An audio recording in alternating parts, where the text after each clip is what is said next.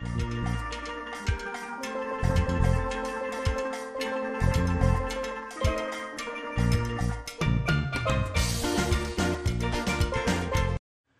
with that, I guess we'll get started. Hi, I'm Steve Thompson, president of Emery Thompson Machine. And Jeff, want to introduce yourself? I'm Jeff. Markow, formerly of Mystic Ices. Right. Oh, it's like ice cream. It's like pulling teeth. Tight. It's like pulling tights also. And Christi Brown, who is vice president of sales and marketing. And you want to say a word or two? No, you covered it. All right, Christi has a new book out that we'll talk about later that is absolutely beautiful and has stories about the history of Emery Thompson, as I recalled it. So some of them may sound like fairy tales, but they're true. So we're going to make some ice cream and ices, and you're doing a gelato today too? Mm-hmm. We're going to do a lot of different things, and as I emphasize, please ask questions. And when you have a question, put up your hand. We'll acknowledge that we saw you, and then we'll get right back to you if we're in the middle of a subject. All yours, Christi. It's Jeff. No, all Jeff's. Jeff's. Go for it. Okay. All right. You can leave. Thank you. No, we'll be right over here. Okay. First thing we're going to make today, you have your sheets. It is Hazelnut Crunch, formerly known as Hazelnut Cream Crunch.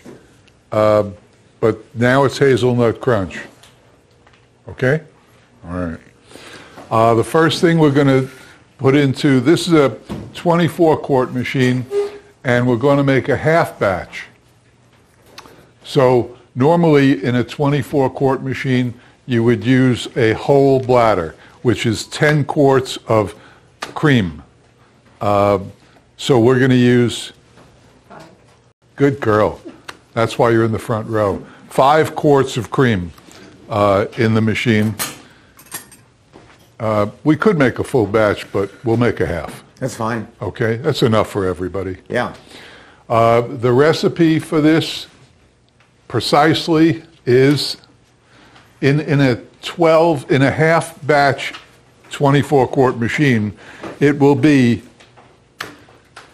5 quarts of mix or cream or whatever, 5 ounces of vanilla, 53 ounces of Nutella, 4 ounces of sweetened chocolate powder, and then we'll throw Oreos in for kicks. Okay? That'll make Ken happy. That'll make you happy, Ken. All right, so we have 4, how many quarts? Come on. Okay. 5. A little trick, you know, all these measuring things have the measures on one side. A little tip is to turn it around away from you, and that way it's easy to read as you're pouring rather than trying to bend down and look at it. Oh, what a great tip, Jeff. Oh, you're welcome. And it works. It works. I use that to make coffee now in the morning. I'm half blind, and in the morning, and I can see through the pot and get the water just right. It's pretty good. It is. It's a good tip. All right, make sure your gate is closed, otherwise you're mopping. Guilty. Ooh, tough crowd. All right, so we'll pour this in the machine. Now when you're pouring stuff into the machine, just a little tip, the higher you go, the easier it is. To a point.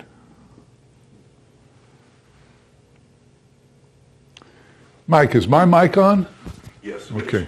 What happens, Jeff, if you take that container and put it right on the lip?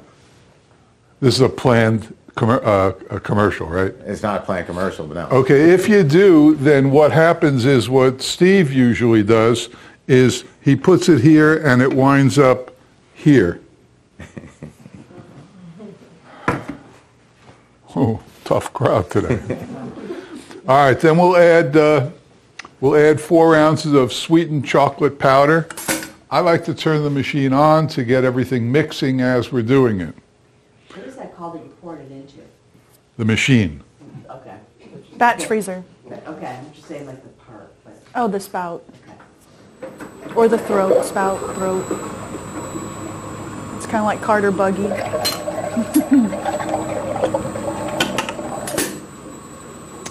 And then we'll put the Nutella in, which has been softened with a little microwave action to make it easy to pour.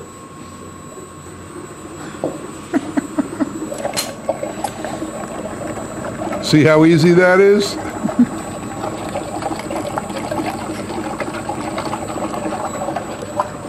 I told you it would get cool as it sat. You know, you didn't listen. So now we'll have to help it with a little.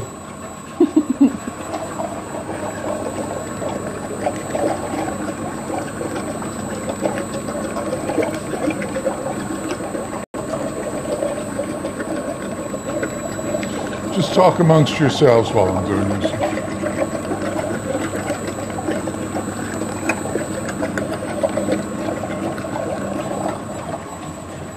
It was a lot easier than scooping it. Okay, this should pour easily because it's really hot. Ah.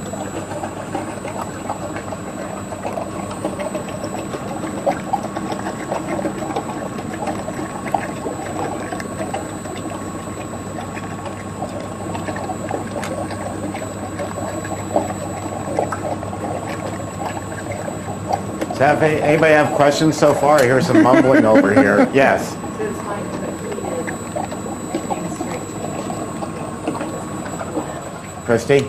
What's the question? It's not super hot like he was saying it is. It's on the warmer side. Now, obviously, microwaves heat from outside in. Thanks. So this is a lot warmer than what's on the inside. So heating up peanut butter and Nutella, that's okay, but don't put something that you're cooked off of the stove. Like a lot of people try to cook a mix or try to cook something down and then pour it straight into the machine because that's not good to do. But if it's, room temp or warm, that's okay to do. And how about over here? I seen this guy yesterday, and he poured that stuff in a jug with stuff in it and used a drill and mixed it up real pretty. That's what, he does. I think that's probably where you got it from, huh? The reason we did that in class is because we used a full tub, which is 106 ounces. Because we're using a half batch, we're needing 53 ounces. So 53 ounces was 2 of these bottles, and because I don't have my drill with me to mix it properly, I thought we would heat it up in the microwave and then pour it in the machine, which does a very good job of mixing. Okay? I thought you guys were going to be butt-headed about it, that's why I thought. I chopped up some Oreos, a package of Oreos, and we'll add those in. The whole package? Well, I'm not putting that part in. Just the contents. Okay. And we can also, by the way, start the machine now, right? Start the, what's it called? The refrigeration. The refrigeration. Christy, what'd you do with my spatula? I rinsed it. I'll tell you, the help here. Thank you. By the way, Jeff has a class. It's on the back of his shirt. It says Mystic Ice Cream Boot Camp. And that's for 2 days prior to this class. And it runs at the greatest level of high efficiency, just like we do. Right, Jeff? Well, I don't know if it runs at high efficiency. But we have several graduates of the class this week sitting right here. 2, 4, 6. All right, so we'll turn on the refrigeration over here, and if you listen, you'll hear the compressor start up as soon as we do it. And then as soon as the compressor starts up, this is a water-cooled machine, so you have a flow of water coming into it to cool the motor, just like your car, and then you have one coming out, and it comes out into the sink here. So after we hear the compression, it's just a habit. I always look to make sure the water is flowing. So listen, you'll hear the compressor. That's pretty loud. That's good. And now the water should be flowing freely, freely, freely. Oh boy. Somebody didn't do their job. Is it on? No. Can you get it? Oh, it's Other coming one, out the Steve. floor. All right, it's on. Well, actually, it's on the floor. Okay. Steve, Yes, it's on the floor. I see that. Okay. Okay, Mike. Can you want to turn the Cut. refrigeration on again? No, we can't do that. We're live. We're live. Yeah. Let's try that again. Well, hold, it's going to come out on the floor here. It shouldn't. That was the one that I turned on. Ah, Okay, now see if it's running. and there it is. See, even the most rehearsed shows have their problems. So what was coming out on the floor? That was another water valve that I turned on by accident. Ah, had nothing to do with this. They don't let me touch iPhones or water valves. Or printers Or printer. All right, that's enough. All right. So Okay. now we'll add the Oreos. You wouldn't have it any other way, right?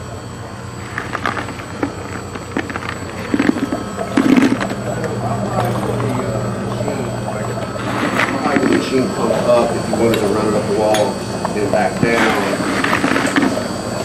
Okay, the question was the discharge water. If you didn't have a sink nearby, would it pump it away?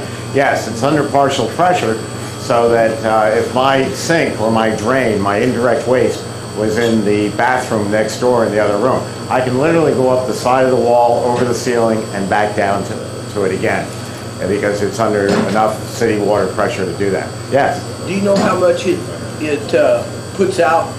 approximately a half a gallon of water a minute, depending on your actual water temperature. Your water temperature in Alaska in the winter is going to be much colder than Saudi Arabia in the summer. Those are extreme examples. Right. Could have been Maine and Florida. They could have. Could have been Secaucus and Englewood. That's correct. Newark and Flatbush. Okay, so that's Hazelnut Crunch. Just so you know, the third flavor I'll be making today is something I've never played with. It's Saffron, and I ordered, it comes in these little bottles, which are pricey, as you know. Saffron is pricey. This is $150. So while we may not make this ice cream routinely, I thought we'll give it a shot. You know? Sounds good. We'll see. So that brings me back to the fact that what I did was I came in early this morning and I ground it up and infused it in some of the mix, the cream. And this is what and then I heated it up in the microwave to start the melding process. And that's what we'll be adding to the ice cream later today. I thought it would sit out here and have it saturate the liquid. You always do that with spices. I've never dealt with this before. Okay. But like other spices, is that how you get the flavors? I really don't use spices in ice cream. Cinnamon No, cinnamon, just shake it right out. But this stuff, for some reason, I felt that well, I researched it, and they say that you should infuse it somehow. They didn't tell me how, so I just, well, that's not happening. Oh, that's because that's not the top of the box, it's over here. So anyway, if you want to look at this, you can. And they tell you to add cardamom. Cardamom? Cardamom. I like that word, cardamom. It's cardamom. So I added some cardamom to it, and now this is sitting here, and what we'll do is we'll add, and I don't know if we have too much or not, when I was doing it this morning, Mike said, now don't add a lot, but I went and added the whole thing. We'll see. Hey, you don't like it, you know, throw it out. So we'll see. That'll be later today. And we'll add just some nuts to it, and then we'll have it. So there you go. So that's later. Any other questions? Yes. So is that the 350? No, that's the 24 quart. The floor models are 12 and 24. They're identical in size, except the 12, the barrel is that wide, and the 24 is that wide, and the price difference between the two is minimal. This is the CB350 over here. That's the largest selling machine in the world. And over here is the 200, which I just took out of line. There you go. That makes 3 quarts. 8 minutes, approximately. It depends on the flavor you're making, because if you're making a high sugar content product like salted caramel, the extra sugar, the more sugar in the product, the longer the freezing time. So salted caramel might be 10, 11 minutes. That's good. Anybody else for Jeff? Ice cream? Okay. Well, just can you tell us a little bit of the difference between the two, just as in the size versus everything else? That's about it. This is going to make 24 quarts of finished product, and this is going to make 6 quarts of finished No, product. this one will make 6. Sorry, over here. Yeah, 6 quarts. 24. So this is 4 times bigger than this. And they work the same way. But that becomes important nowadays because labor costs are going through the roof, and you've got a machine that lasts on average 40 years.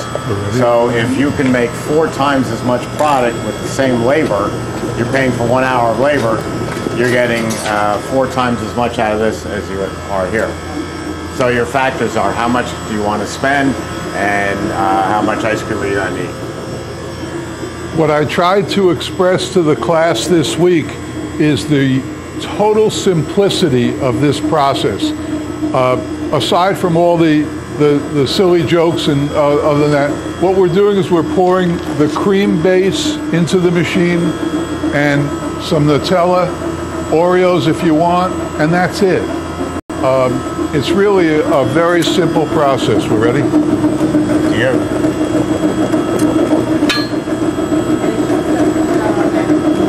Well, we have to open the handle. What'd she ask? Yeah, it doesn't come out automatically. Automatically?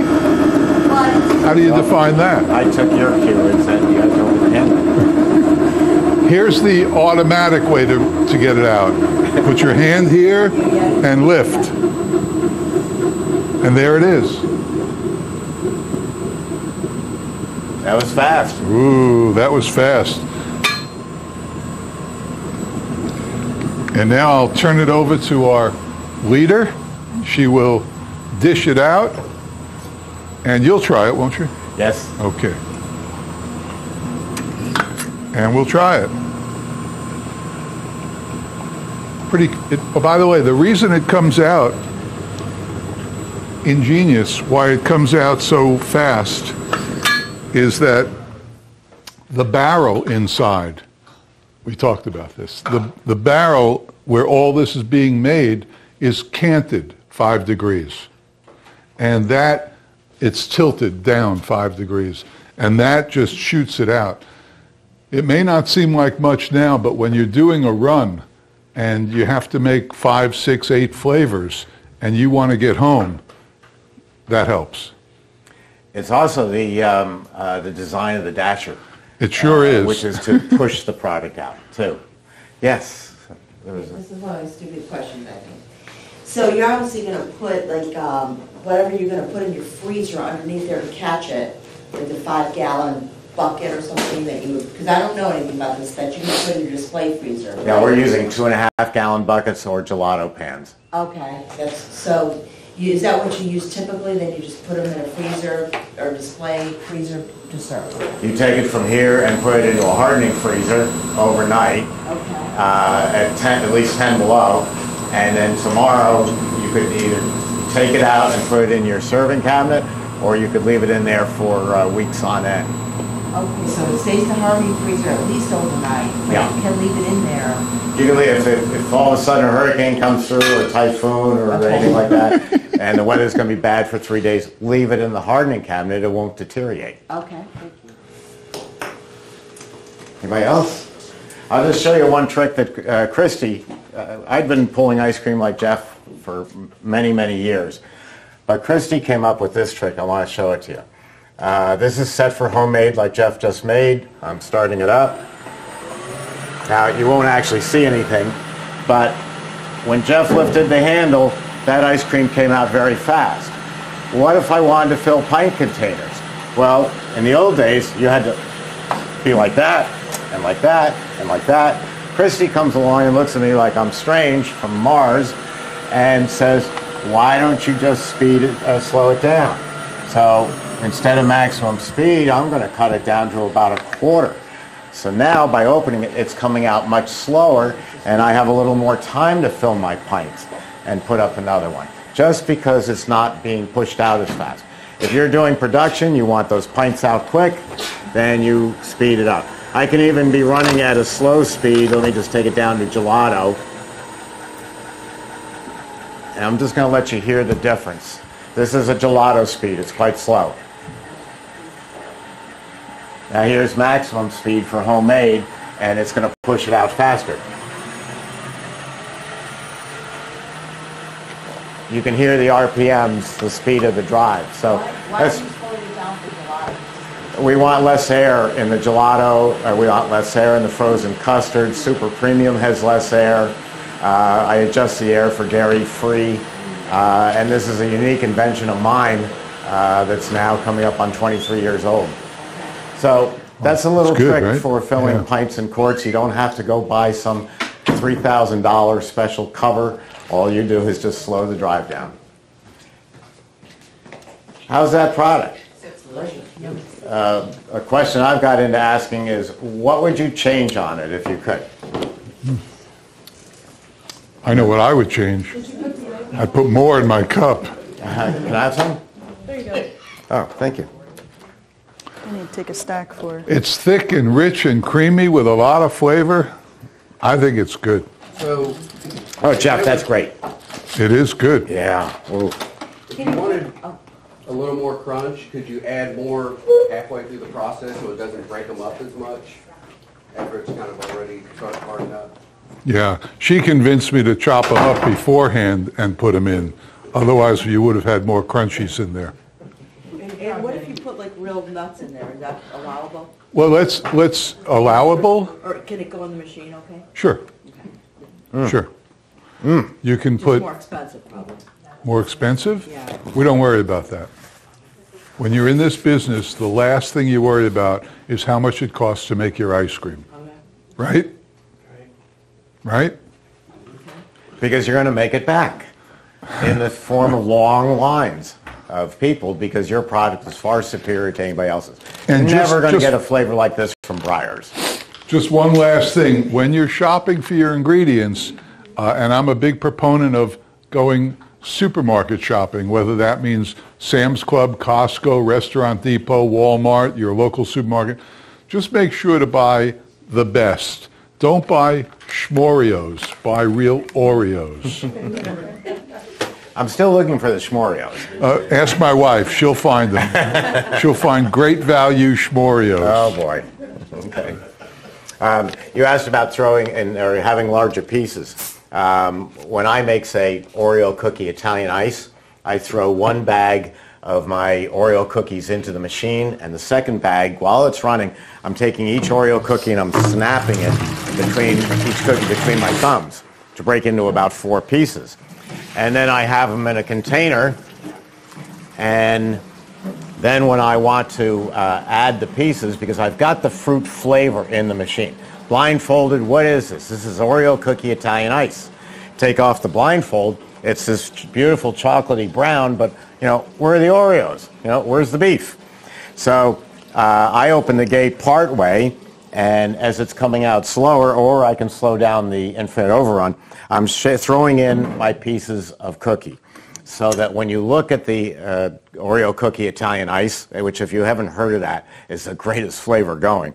When you're looking at it and eating it, you've got the flavor of the Oreo cookie in the ice, and you've got the pieces for identity. Yeah, I can see, we eat with our eyes, I can see that's Oreo cookie. And that's a great combination. Half in the machine, half out. Don't try this with any other machine on the market. You can't do it. Their openings are so small because they want to protect their flimsy dashers or beaters. They're so small that you can't get anything down there except a powder. We're going to take whole cookies and dump them in. We're going to take walnuts, pecans, candy, gummy bears, anything can go in. You're up. We are up. You don't have to break everything up. Let the machine do it. We're going to do chocolate raspberry gelato. If you could just take one and pass it down. That's the formula already out for you.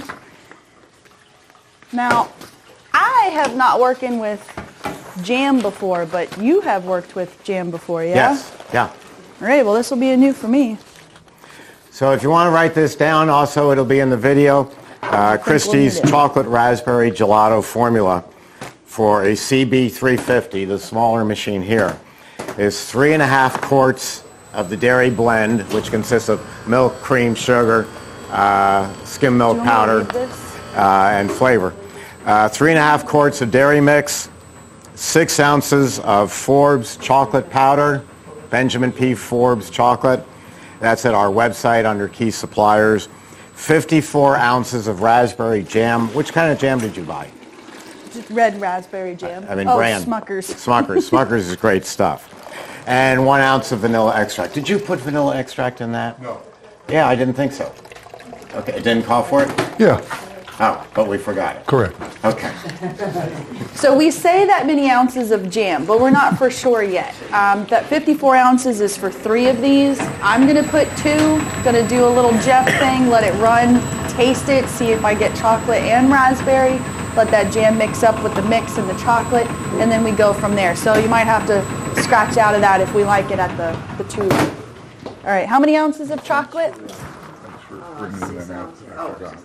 6? Didn't Jeff have one open? Didn't you have a bag of chocolate open? Yes, right on the shelf, I'll use that one. right behind the sugar. Got it. Sugar. Honey. Thanks, doll. No problem, hon. That was a great flavor, Jeff. So 6 That's pretty good. ounces. Fantastic. That would sell. That doesn't need chocolate coffee in it. Vanilla in it. What? No, no, it was fine. On that half batch, so how much does that make, like 6 quarts or 12? A full batch will make 6 gallons. Oh, 6 gallons, okay. All right, so that makes 3 gallons. Right. Ooh, All right. it's like powdered sugar. Go fast.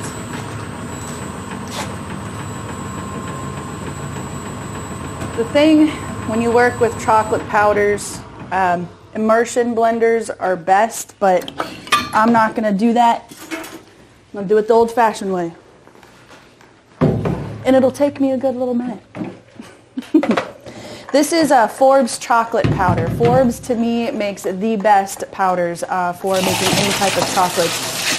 You know, you should have a data sheet in there, and then, of course, Cherish's contact is on that formula that I had given to you, so I would definitely reach out to Cherish. They're a great company. They've been around for a very, very, very, very long time, and they make the best chocolates. We don't have to blend this completely because the machine does most of it, but we're just going to get it all nice and in there. Okay. Step 1, make sure your gate's closed. I'm very guilty of that. I've done it at my house many times. All right, and then keep it up high.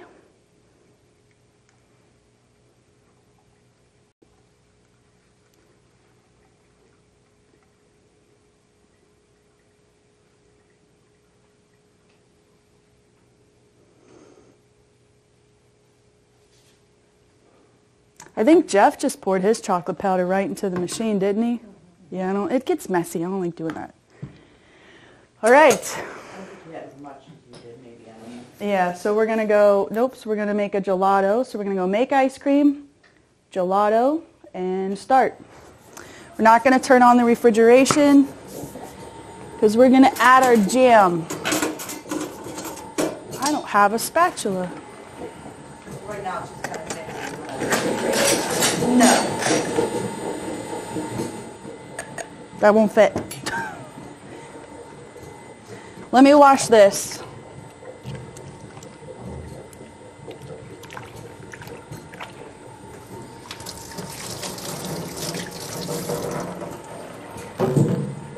When you're making a super premium ice cream, that's like 35% overrun or something, isn't it? Super premium ice cream is usually 65% overrun. 65. Yeah. So is there a way, how do you know that for sure? Is there a way to either weigh the ice cream or, like, how do you know for sure that you're making that? The easiest way is to calculate how much total liquid went into the machine and then percentage it to, and it'll tell you what the percentage is. They do sell something called an overrun scale. I spent the first half of my life making those things cheap because we didn't have the infinite overrun control. But, so they're not worth it. So Christi's putting in the jam. And You guys that's, putting more texture? I can see you putting in some fresh raspberries.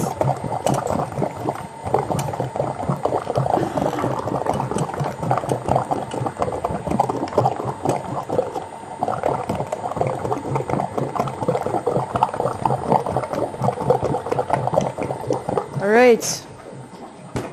Let's give it a...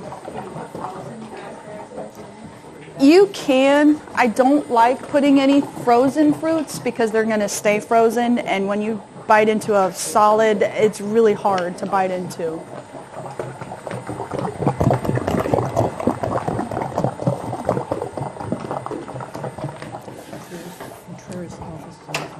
I taste the raspberry.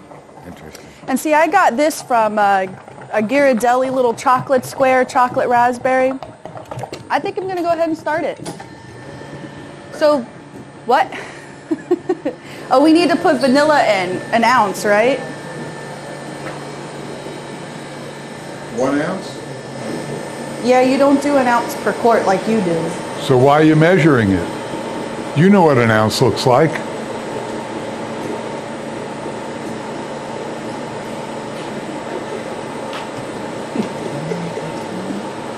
Why not measure? That's how you make formulas precise, Jeff. I don't know, Emerald doesn't measure ounces. So we only used 2 jars of 18 ounce, so that's what, 36 ounces of jam, so you want to change your formula to 36. That way you get, if you measure, you're going to get the same flavor every single time when you go to make it the next time. Jeff, Jeff doesn't measure, and that's okay. That's how Jeff likes to do it. I like to measure everything I do. That, and my mother was a baker, so kind of have to. Does anybody have any specific questions? No? So what's the speed of the machine making this? This is on gelato setting. So does everybody know what overrun is? I think I heard Steve talk about it. So overrun is the amount of air content. The faster the dasher spins, the more air it's putting into your product. The slower the dasher spins, the less air it's putting into your product. So we're running this pretty low, so we're running this about 140 RPMs.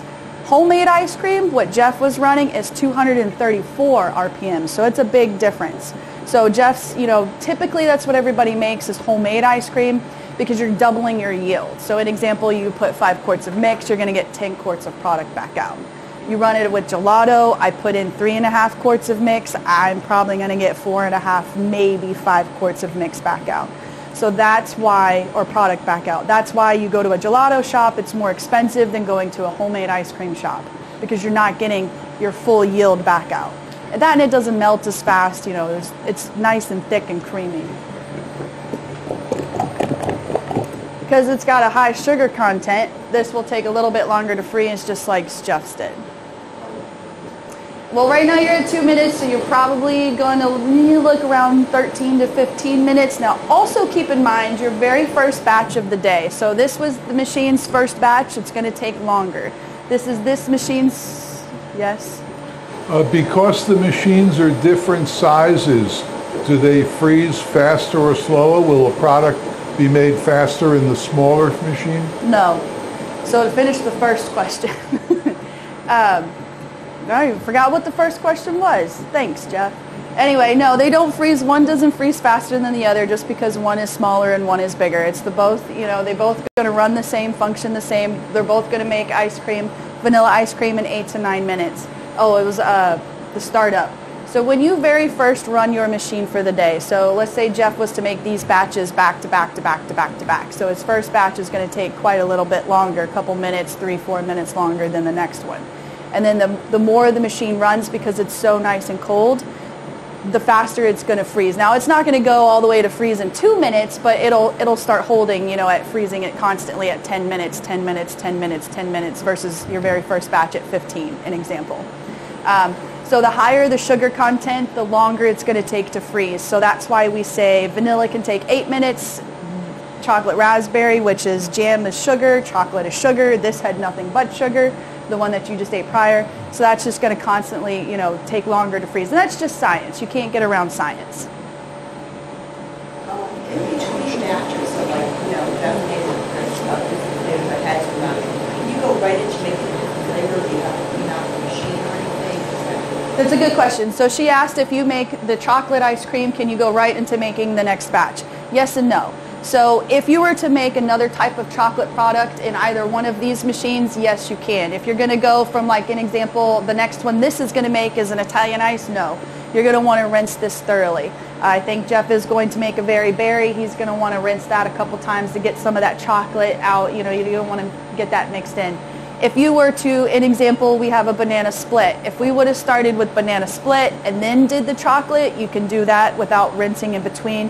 Always start with your lightest flavors and then work your way down to your darkest. Or if you're working with like a prominent flavor, like an example, mint chip. Mint chip is a light color. It's green, but it's very strong and it's minty. So kind of save that one for your last, or rinse it a couple times to get that mint smell and mint flavor out of the machine. And what are you rinsing when you do that? Just you can use plain tap water. If you go to take the door off or open the door, you're going to have to sanitize the machine again before you run it. Are you going to show us how to rinse in between one of the flavors? You'll see us in between. So like when Jeff is going to do his, you'll see me rinse in, and whenever, vice versa. And so we talked, did you talk about the cutoff check? Cutoff, where you open and close it? No? So obviously we're only 5 minutes in, but if I go to open and close this, it's still pretty soupy. So we're going to need quite a bit longer on that. So that's what we call a cutoff check. And the longer this goes, you're going to open and then close the gate. And then if it pours out, obviously that's not done. If you close it and it cuts off and it just kind of plops down, some people like to pull it thicker, some like to pull it on the thinner side. I pull mine kind of in the middle. Jeff pulls his on the thinner. And then my colleague Mike, he likes to pull his pretty thick. So here's what I have learned. Jeff is probably more pro at this. But when you pull it on the thinner side, it's going to fill your container up more evenly. If you pull it pretty thick, it's going to start making like air pockets. And you're going to have to bang it down and get it nice and level. Yes? Agree with that? Sure.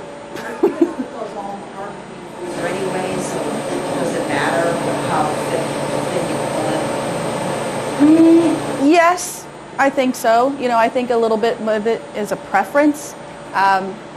If you're putting in a whole bladder, that's 10 quarts, that's 5 gallons, that's 2 of these. So if you pull it a little bit thinner, you're going to fill these up nice and pretty even. If you pull it really, really, really thick, then you're going to have to sit there and smack it, spread it, push it down a little bit to fill these up. Is the texture the same whether you pull it thin or thick? I think it's a little bit on the science side. To me, it's not. If you ask, some other certain people, they'll probably tell you yes, but to me, there's not. I don't see any difference whatsoever. I don't. And never have. So it really is a personal preference. The advantage to what Jeff does, as Christi said, of pulling it a little sooner is you're going to get a more even fill. Even to the point where when we're filling pints, we turn them upside down in the freezer, so if there's any gaps, when you open the package, it's always going to be full. But no, there's no texture difference. The freezing has already been done at that point. Go ahead. That's all. Any other questions, curiosity, where you get flavors? Does anybody currently have a store? No? Or go ahead. Jeff turns the compressor off and decides to take it out. And doesn't shut it off. Does the machine just keep running the compressor until everything freezes and the water breaks? What's the question? So he asked, so he said, Jeff, when he turns on the compressor, or the refrigeration, he walks off. Is the machine going to stop it or keep running until it breaks? You're not going to break the machine. It's got an internal alarm, so once it gets too thick, it's going to shut itself off, so that doesn't happen. Don't use that. We ask you not to use that as your timer. You know, some people do, but let's not do that. And like I said, you know, everybody knows and gets in sync with their machine, and like I can hear it now. I've been doing it so long, I can hear it's getting thicker instead of hearing it sloshing. So you could pull it at your own time frame. So it's like an internal body clock. You know, when you're cooking at home and on the stove, you know, if you go fold a load of laundry real quick, oh, you know, it's something in your brain. So you'll know after you get the hang of it. But you won't break the machine. It'll shut itself down. Yes.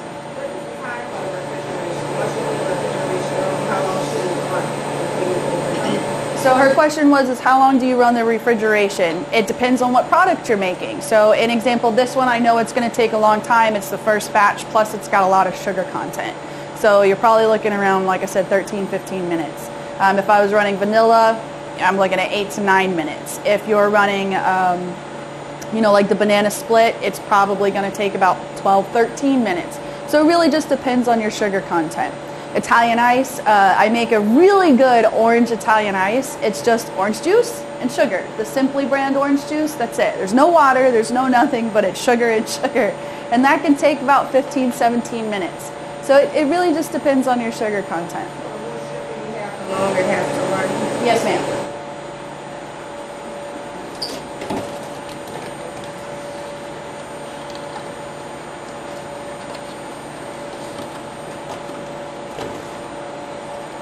We're going to give it a check and let's see what it looks like. See how it got a little bit thicker? So right now we're at 10 minutes and I said about 13, 15, so we're probably right around on that target. Yes, ma'am. Are all the bladders the same? What's the difference? So the bladders, they all come in 10-quart bladders. And they're all the same, but they're not. So it's all going to contain the same type of ingredients. But they can come anywhere from 10% butterfat all the way to 19% butterfat. Here in the South, we kind of like to stick with the 10% because it's hot, it's icky, and you know, to be honest, our stomachs probably really can't handle that super heavy butterfat. Unless you all know Twisty Treat, well, that's the best ice cream, soft serve, but shh, don't tell Steve that. And then you go more up north and you're going to have more of a higher butterfat. There's also different companies like Meadowvale. They make a clean label dairy mix. That's in your packet, I believe, as well. So that's all natural ingredients and everything that you can pronounce. But there's absolutely nothing wrong with good old-fashioned, you know, dairy mix that you're going to get from a dairy farmer. Now, a lot of people call and ask, can I make my own mix? Yes, you can, but you're going to get involved with the FDA. That's a whole nother rules, laws, regulations, permits, and it's not worth it. You know, and a lot of people go, well, I'm not making my own ice cream if I don't make my mix. And I go, well, if you bake a cake, do you go out and mill your own flour or do you go buy your flour? Same thing. You're buying your mix, but you're still making your ice cream. We use Dairy Mix. That's actually the name of the company, and it's here local to us. So every state and county, every state, I wouldn't say county, but every state has a dairy close to you, and there's a dairy supplier list in your packet as well. And of course, you can always give us a call, and we could try to help you and get you in contact with some people to get this locally. So we're at 12 and a half. Let's give it a little check. Still a little. I think it could use a couple more minutes. Is there a timer on it? Yes, there is. There is a timer. So even though you turn on your dasher, your timer's not going to start. It's only when you turn on your refrigeration. So as soon as you turn on your refrigeration, your timer's going to start. And then next to your recipe, when your batch is done, write down how many minutes it took. So that way you can buy Steve has here. Steve has little timers like this. So next to your recipe, you'll know this one takes 15 minutes, an example, and you'll set your little timer for 15, stick it up here, and it'll go off, and then you know to come back, or you can set it at 12 to come back and check it. I thought you had another question. So when you turn on the dash, which is your mixer, there's no time. No, it's not going to turn on the timer until you hit the refrigeration. Any questions? Did everybody adjust their formula to on your paper? So I'll have to make that. Yep, so just 2 of these. I think it tastes spot on. I don't want to overpower it. And you can always add more. You can never take away. And even if you do add too much, it's very easy to figure out because that was a little much. You'll figure out in your first 1 or 2 batches, so you don't have to go. A lot of people think that they need to buy a machine 2 months in advance, 3 months, 6 months, 2 years in advance to learn to do all of it. It's such an easy process. That was my first time doing it. I knew a rule of thumb for my chocolate powder. I put in the 2 jars, tasted it, good to go. It's really that easy. Yes? Do you know the difference? You said Meadowvale is all natural. What would be not natural in what you use here versus like a preservative, which is normal. That's in just about every single thing that you eat, and that's completely okay. It's fine. There are some specialty shops that cater for vegan only, dairy-free only, diet-friendly specialty, shops like that like to produce or make product that says, I'm all natural. So that's when they come in handy. And I've ran it before, and it is a very, very, very good product. But Meadowvale also has custard. They have regular dairy mix, and then they also have that clean label. Polysorbate 80. There is no reason in today's world of all natural to have polysorbate 80 in your ice cream mix. Maltodextrin. Maltodextrin will give you diarrhea. Very simple.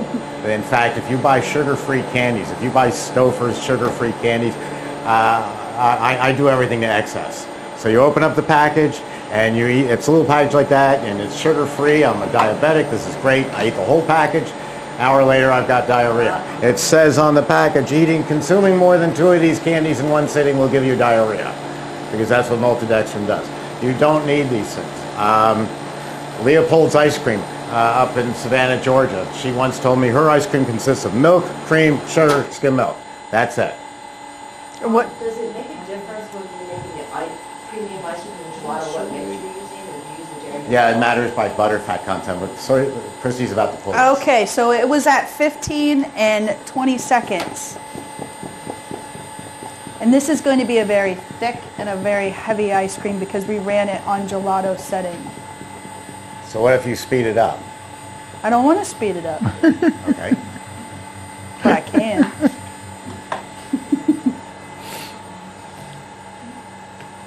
So Steve, on that polysorbate 80, that's not in Dairy Mix brand, right? It's not in the one Christy's talking about. It's in a lot of dairy mixes, and that's going to cause you a problem. Now we're going to turn it up.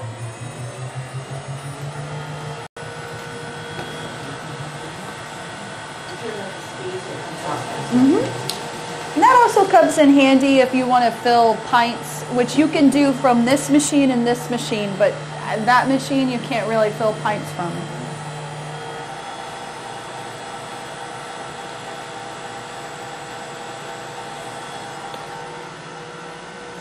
Put this back under there.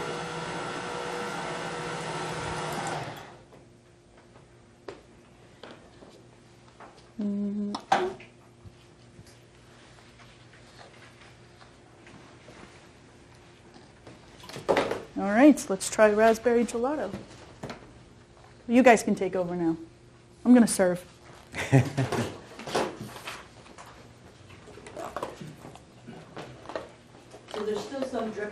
there, you're just gonna, how do you get, you don't have to worry about that little bit that's left in the machine. What I do is, there's only going to be a few ounces left in the machine because it's so efficient.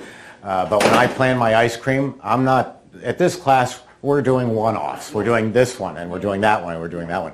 The proper way to make ice cream is start with your vanilla products. So you make vanilla ice cream. You're running an ice cream parlor, you probably need 10 tubs of vanilla. It's the #1 selling flavor. So you make 10 tubs of vanilla. Then you go to a vanilla-like product. Well, what's a vanilla-like product? Butterscotch swirl. We're making vanilla ice cream in the machine, so we haven't contaminated it, and now we're adding butterscotch as it's coming out. We're swirling it in. Then we're doing raspberry, and we're doing chocolate, and we're doing Nutella. We can do all these different swirls because it's still just vanilla. So now for the first 6 hours, we've only made vanilla ice cream. We don't need to worry about anything. If I was to make a mistake and go from chocolate to vanilla, now I've got to rinse out the machine.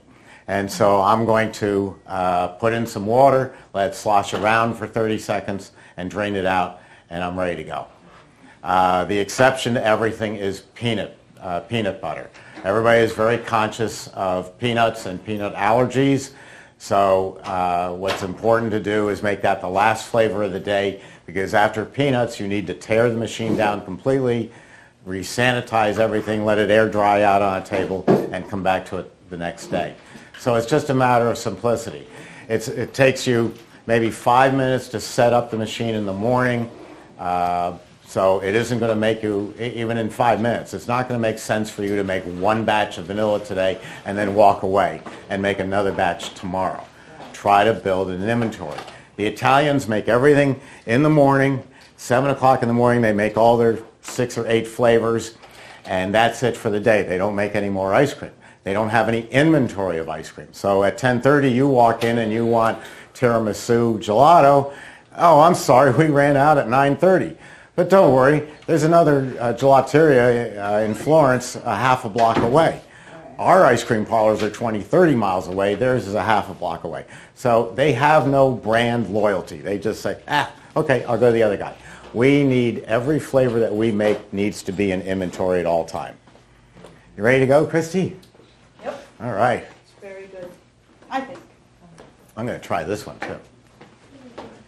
Jeff, you want a spoon? Absolutely. You're welcome. There you go. And what is this? This is chocolate raspberry gelato. Oh, that's good. That's very good.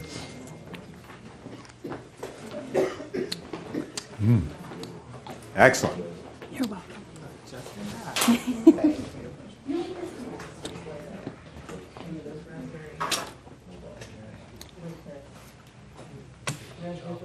You know,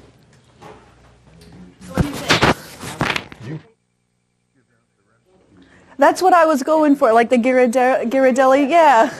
I don't think it needs any more raspberry. I think that's like So it's good to have it on hand so that way you can taste it. If it needs more, you can put more into it. And the best part, you went to the grocery store to get it. I mean, the Forbes chocolate, you know, you got to order that. But everything else, you can go to Publix, Walmart, Costco. It doesn't matter, wherever you want to go. I'm going to go pack this. Once in a while we get a question from people just starting up and they say, well, why don't I just go buy my ice cream? It's so much easier. I don't need this equipment. I don't have to do it. You go buy it because Breyers, Bluebell, Hershey, even Haagen-Dazs, Ben & Jerry, all companies that Emery Thompson put into business and now are using our machines, the CB350, to run test batches while they run a 1,000-gallon-an-hour machine. That's what they offer, and you have to sell what they offer. So you can get Hershey's vanilla or cherry swirl at any place that says Hershey's ice cream. But you can only get your ice cream at your ice cream parlor.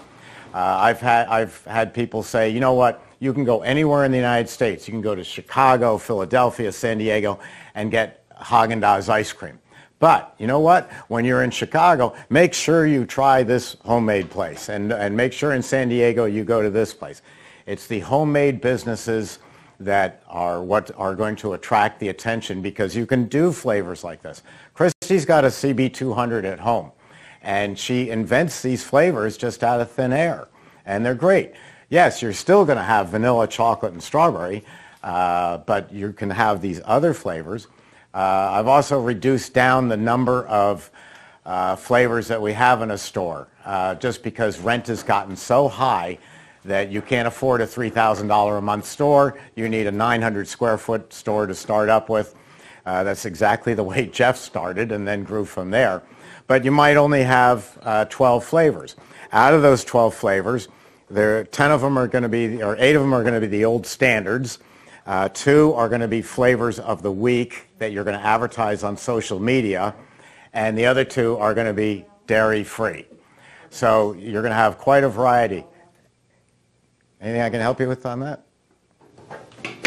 You're going to have quite a variety of products in your store without running 35, 40 flavors. There's no reason for it. You don't need 5 deaths by chocolate.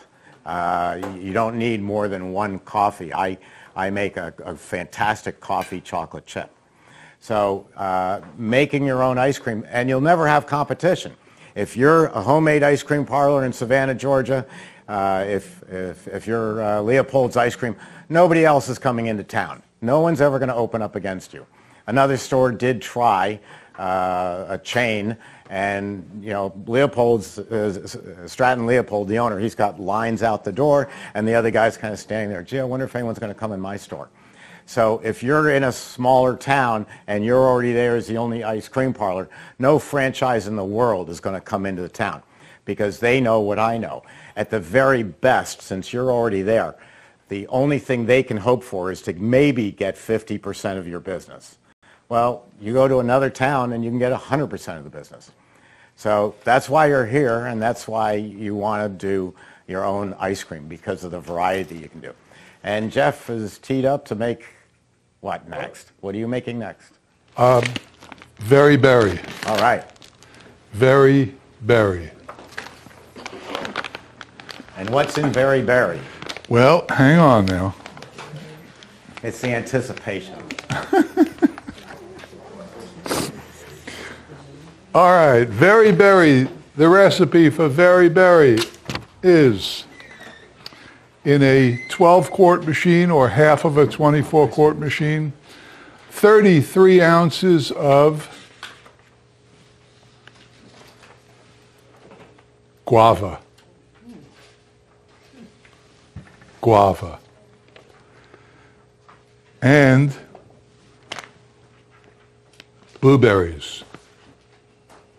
Blueberries. So you're going to use the frozen ones? What? You're going to use the frozen ones? Well, they're not frozen anymore. Okay. They were frozen when they came out of the freezer. 33 ounces of the fruit combined?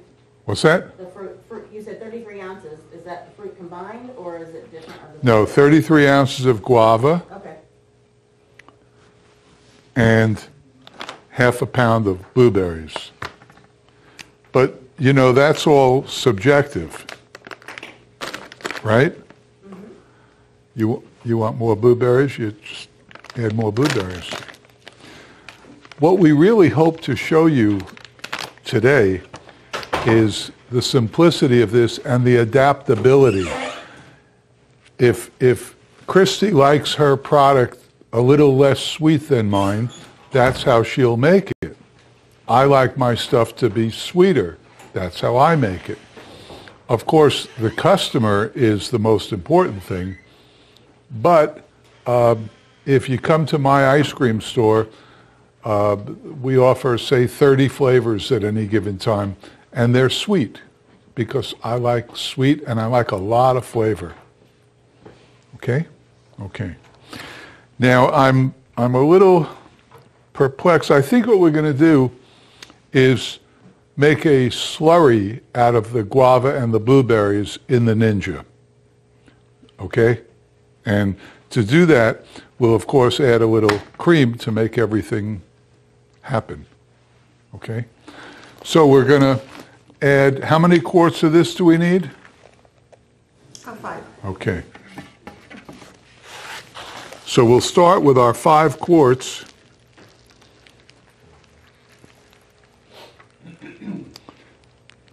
And then from that, we'll take a little bit and put it in the Ninja.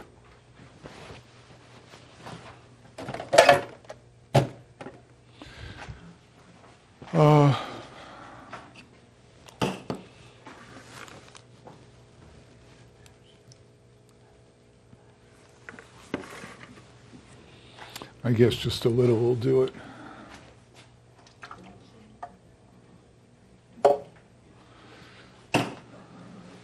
And then we'll add the guava. Guava. Anybody know what guava is? We found out this morning that guava is a berry. A big berry. And then we'll throw the blueberries in too.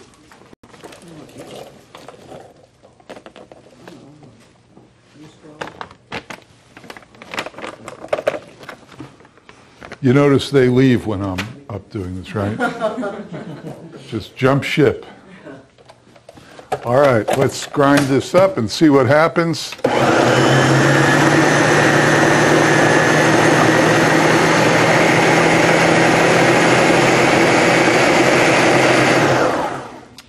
And we'll add the mix. You asked about rinsing the machine, and I did that. Oh, it's okay. You just put water in there and just turn it on, or? You got it. Okay.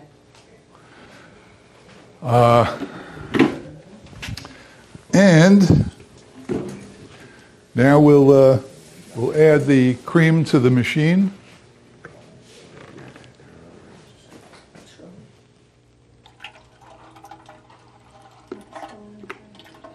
Making a mess.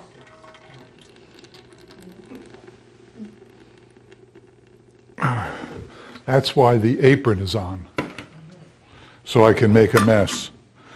Now we're going to add the stuff.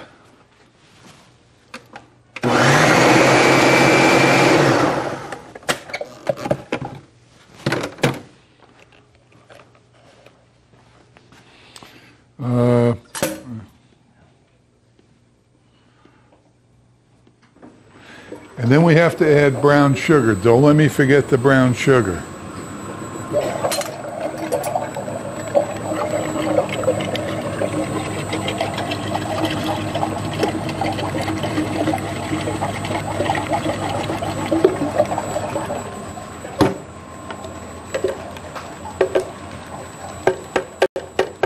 Right now you just have that dasher on, it's just mixing. Correct. No refrigeration. I usually don't put the refrigeration on until I know exactly what I got. We're also going to add about 5 ounces of vanilla, and not the top of it.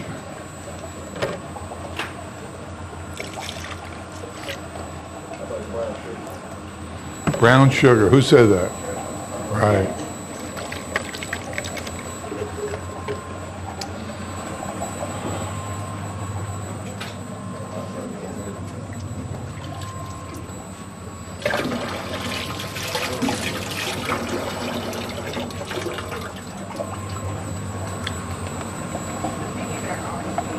Question in the front. She said that you didn't add refrigeration. You stated that here. You said that you wanted to see what you had first. Are you saying? Hang on, I can't hear you with the machine running. Hold on.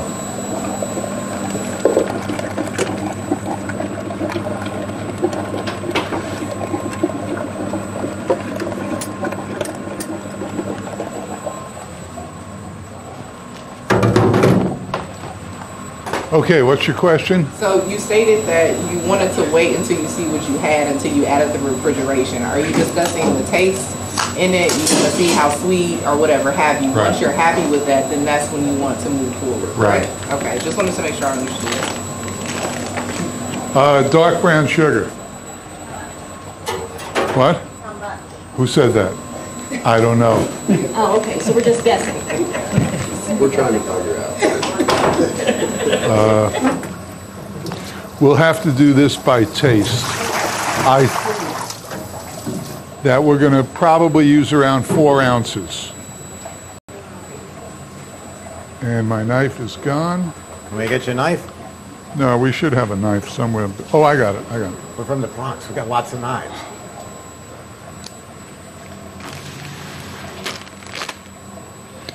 All right, 4 ounces.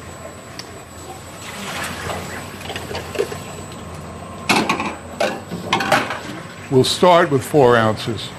So what we want to do is put this on the scale and then tear it, which means, why isn't that zeroing it? Because you're, Okay. 4 ounces of brown sugar. And obviously that's weight, 4 ounces.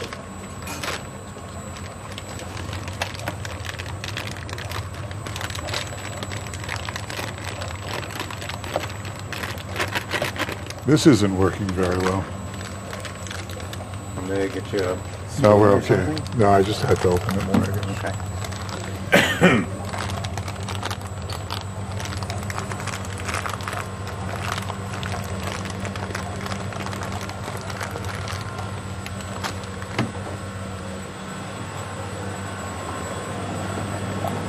What? Nothing. I love brown sugar and ice cream. I've worked with it quite a bit. So you'll be surprised on how well brown sugar works in ice cream. The taste makes it different, or it's better than just like granulated sugar. Oh, don't forget it has molasses in it, so it'll taste that mapley, molassy flavor also. And it depends on the flavor you're making too. I wouldn't just dump. I wouldn't dump it in everything. I've never made an Italian ice with brown sugar. It'd be interesting to try it. I've done honey, but the taste is so distinct that usually you're using it as an add-on. You know, we're making this and we're adding in a little brown sugar. Okay, we'll fire it up. And hang on. Careful with this. Okay, so that's very berry. What else could you add to this? Strawberries. Strawberries. What else? Blackberries, raspberries, anything. The name of the ice cream is Very Berry. However, if you have a store and you're making this the 3rd time, don't suddenly throw strawberries in when you haven't done that before, because the first customer who says, wait, this isn't what it was, this doesn't taste like it used to. So consistency, very important in a store when you're selling to regular customers as opposed to irregular customers. When you're selling to people who come in all the time, Steve says that he goes to where in New England? Oh, Cape Cod. Cape Cod, and he loves the mint chocolate chip in this one place, and he goes there every year on vacation. And if one year they decided to, even something subtle, you know, mint chocolate chip, you've seen it green, you've seen it white. Well, it's white there. If suddenly it were green, his perception would be they changed it, it's not the same. So be aware, that doesn't mean you can't improve on things. We've done that, but then that becomes the new norm. And change is seen as cheapening. If you detect a change in an ice cream, you think, oh, they cheapened it up, they put something else in. The Breyers coffee, if it tastes different next year, they did cheapen it. You know, it couldn't get any worse. But that's usually what people think, so you don't want to do that. When Christi was talking about using 2 jars versus 3 of the Smuckers, when you're making a formula, write it down. Christi alluded to this. She said you don't need to spend 6 months coming up with a flavor. We get a lot of people saying, I'm going to buy the machine a year in advance and experiment. And I say, why are you bothering? Concentrate on the store. Concentrate on getting the lease. Concentrate on designing the store. Because the ice cream's the easiest part. You can take any of our formulas or Jeff's formulas in his book or Christi's formula in her book and follow it, and it's going to be a great ice cream. But then the chef in you kicks in. You're going to add maybe a few more raspberries than Christi does, or a little less chocolate than Jeff does, or as much vanilla as I do. No, that's for the You'll next. tweak it. So a couple of things. When you're tweaking the formula, if you're playing with, oh, I think it needs more vanilla, write down your formula. This is real important. Don't do what I do. Write down your formula, label it, okay, experiment number 2, vanilla, and then put on the container, experiment number 2, vanilla. Because you're going to make 5 or 6 vanillas today trying to come up with just what you like. Oh my gosh, this is fantastic. What was it? You know, and you don't know what was in it. So you want to write that down. But just like in baking, I mean, if I open up Steve Thompson's House of Cakes, you like that? It used to be Steve Thompson's House of Toast, where you could have the toast buttered on the near side or the far side. So Steve Thompson, Steve Thompson's House of Cakes. I mean, how much can I change a lemon cake? It's going to have, if I add more water, it'll be soupy. If I add more flour, it'll be dry. If I add more lemon, there's a change. Okay. So 2 of the ingredients you really can't play with that much. Same thing when we talk about Italian ices. You can add more sugar to make it a Philadelphia water ice, or the normal proper amount of sugar to make it a New York style Italian ice. Hey. So there isn't that much you can change. Start with our formulas. They're free, and their books are not, but they're excellent. And that's where you can concentrate, and then you'll tweak it a little bit to yourself. It becomes your, you know, I've got over 38,000 customers in 171 countries. I guarantee you all 38,000 have different vanilla ice cream. And so you just tweak it a little bit. You don't need to spend months and years. You do need to concentrate on getting the location that you're happy with. That's what really matters. This will take care of itself. You're seeing today how simple and easy it is. And then along the same line, as long as I've got the pulpit, you're going to call up in a couple of years and you're going to say, I bought a CB350, I need a 44-quart batch freezer. You know, the big guy, four tubs, the Haagen-Dazs stuff. And I say, no you don't. How many hours a day are you running that? Oh, I'm running it, 12 hours a day. And I say, why do you stop at 12? Are you tired? No, I don't have any more freezer space. Okay, so what's your problem? Is it that the batch freezer is not big enough, or you need more freezer space? So I just lost myself a sale for this year because I pointed out you need more freezer space. Okay, you continue to grow. You've got more freezer space, you're working at 16 hours a day, you're exhausted. I need time off. Okay, I need a bigger machine so I can do it smaller. Granted, good idea. You want to buy a bigger machine, we'll sell you the 24. Or, because I don't want to spend your money, I can wait. Or you can hire more labor. I can't find labor, and besides, who can I trust to make my formulas? I mean, I have studied for years doing this. I said, no, you haven't. You took my class 2 years ago, and you're using Christi and Mike and the Tie-Dye Jeff's formulas out of their books. What are you telling me? You studied this for years. And you called me up and said, what if I had an ounce more vanilla? And I said, go for it. So the problem I will have with you is only I can make my ice cream. Nobody else in the world can make my ice cream. If you're hiring a 17-year-old, you're probably correct. But if you go out and you go to the local police station and talk to the desk sergeant, or you go to the firehouse and talk to the captain and say, hey, I need to hire someone who can come in on the graveyard shift, 11 till 6, and make 70 gallons of ice cream for me while I go home and go to sleep. Wow, what a great idea. They're not doing anything. They've got the time off, and we underpay our police, fire, and I also include recently retired military. I don't include old geezers like myself, who would be retired from military. I'm talking about younger people who need the job. We don't pay the cops and firemen enough. They all have second jobs. My wife Paula, who you may have met coming in, our office manager, her father was NYPD. He was on Long Island when he wasn't in New York City in the police department. He worked as a landscaper.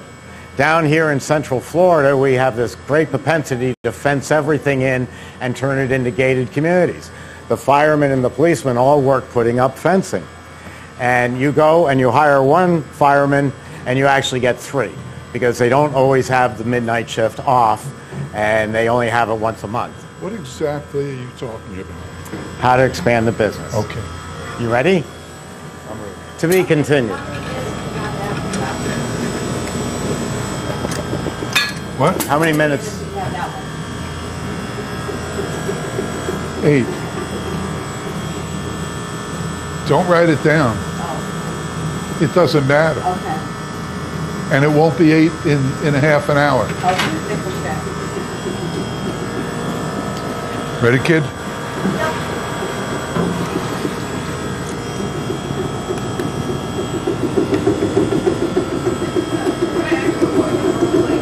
The consistency is so smooth of this ice cream. Once you all put it into the deep freezer and you keep it for a while, do you notice that it keeps the same consistency, or does it turn into almost like the hard scoop at some of the other places? Does that make sense? The consistency won't change. It'll just get colder. Okay. If you put soup into the refrigerator, hot soup into the refrigerator, it'll get colder. If you put hot soup into the freezer, it'll freeze into a rock. So you're not changing the soup, you're only changing the temperature of it, not the consistency. So if you wanted a harder texture, then you would need to modify your recipe? No, the best way to get a harder texture is to turn down the speed with my infinite overrun control that nobody else has. Got it, speed change. Yeah, speed is, think of it this way.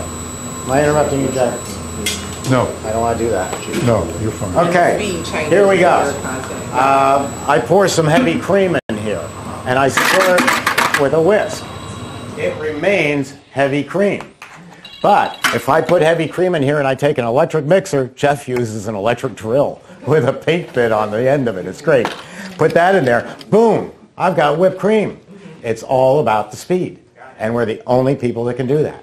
So by lowering the speed, we're lowering the weight of the product. We're making it heavier. You put a gallon in, you only get 1.25 gallons back. We're doing homemade ice cream. We put 1 gallon in, we get 2 gallons back. Because I know that when my employees go to scoop it, they're packing the tub and they're compressing the ice cream. And so you think it's maximum overrun. No, it's not. It's 3/4 by the time the customer gets it. What's the difference with the machines that do soft serve? I know these are just hard batch. That's a dirty word. We don't say that around here. Okay. Christi, you want to take that? I don't know the inner workings of a soft serve machine, but it's not ice cream. So by law, the FDA requires at least 10% butterfat to be called ice cream. That's why McDonald's, Dairy Queen, all those places are called soft serve, because their butterfat's 6%. So legally, it's not even ice cream. And it's like I don't really know the inner workings of it, but it's just stays in like. Use that much butterfat for soft serve. No, it's air. That's why it has no texture. There's no flavor. You can't do anything with it. You just have vanilla, chocolate, or swirl. They use less flavor, and it's one at a time. The machine is sitting there 12 hours a day, turning itself on, turning itself off, beating the dairy product to death, and there's nobody in the store. You walk in, I want a soft serve. You pull down the handle and you take one. This is a batch freezer. I wrote an article called The Tater Tot Theorem. I'm baking tater tots, and when they're ready, I take the whole pan out at once. That's a batch of tater tots. This is a batch of ice cream or tater tots. We're taking all the tater tots out at once. That's a batch. If I leave that batch in the machine, those tater tots are continuing to cook in the batch oven. And so they started off just right, then they're a little more crispy, then they're brown, and then your house is on fire because you left it in the oven. When you bake, when you do a steak, you go according to time and you take the entire batch of steak out of the oven. A soft serve is you're just standing here pulling one crummy product out of it at a time. And it's either vanilla or chocolate because you can't put nuts, cookies, candies, or anything else into a soft ice cream machine. They're horribly expensive. They start at about $35,000, and they break 4 times a year at least. So, and they take an hour to clean. So you thought you closed at 10 o'clock tonight? No, you're there till 11 cleaning the soft serve machine. And that's why it's always McBroke. So, real quick, took it a second, huh? Don't even bother with the soft Don't even bother with it. So these orange spoons that you are using, this is from Frozen Dessert Supplies. Their information is also in your packet. They have just about everything you can think of. They have cups. They can do custom cups. They can do labels to put on your cups so you're not spending the money for a custom cup. They have spoons that every style, shape, color, doesn't matter, spoon, anything that you need to get into the business, they have it. Frozen dessert supplies. Sam Whitlock, he's a super great guy, and these are compliments of him, and I like how they, I know it sounds kind of corny, but I like how they go on your tongue when you go to eat it, and it's got a nice, it's got a nice fat little handle here, so anybody can grab it, especially little toddlers and kids, they're just user-friendly. Company again, which one was it? Frozen dessert supplies. It's at our website, emerythompson.com, under key suppliers. And I just want to point out here, we don't get a dime from anybody for recommending these companies. Okay, at Christmas time, the chocolate company sent me some Hershey bars. Sorry, Forbes chocolate bars, not Hershey. Big mistake. But we don't get a dime. The only reason we recommend anything is because we have proven it to be the very best there is.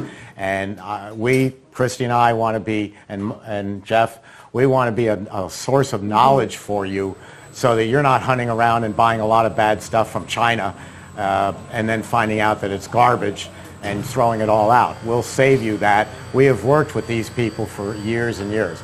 And usually we'll have a name for you, like Cherish Matthews at Forbes Chocolate. You call up Cherish and say, Christi sent me, and she'll go, oh, thank God, at least it wasn't that Steve Thompson. But they will take good care of you, yes. So when you add chocolate, like a lot of times when I buy an ice cream with chocolate in it, I hate the chocolate. So how do you find really good chocolate? Forbes. Forbes chocolate. Forbes. Just stick with Forbes. They have different, sorry. Go ahead. I was going to say they have like 287, 289. They have a bunch of different numbers.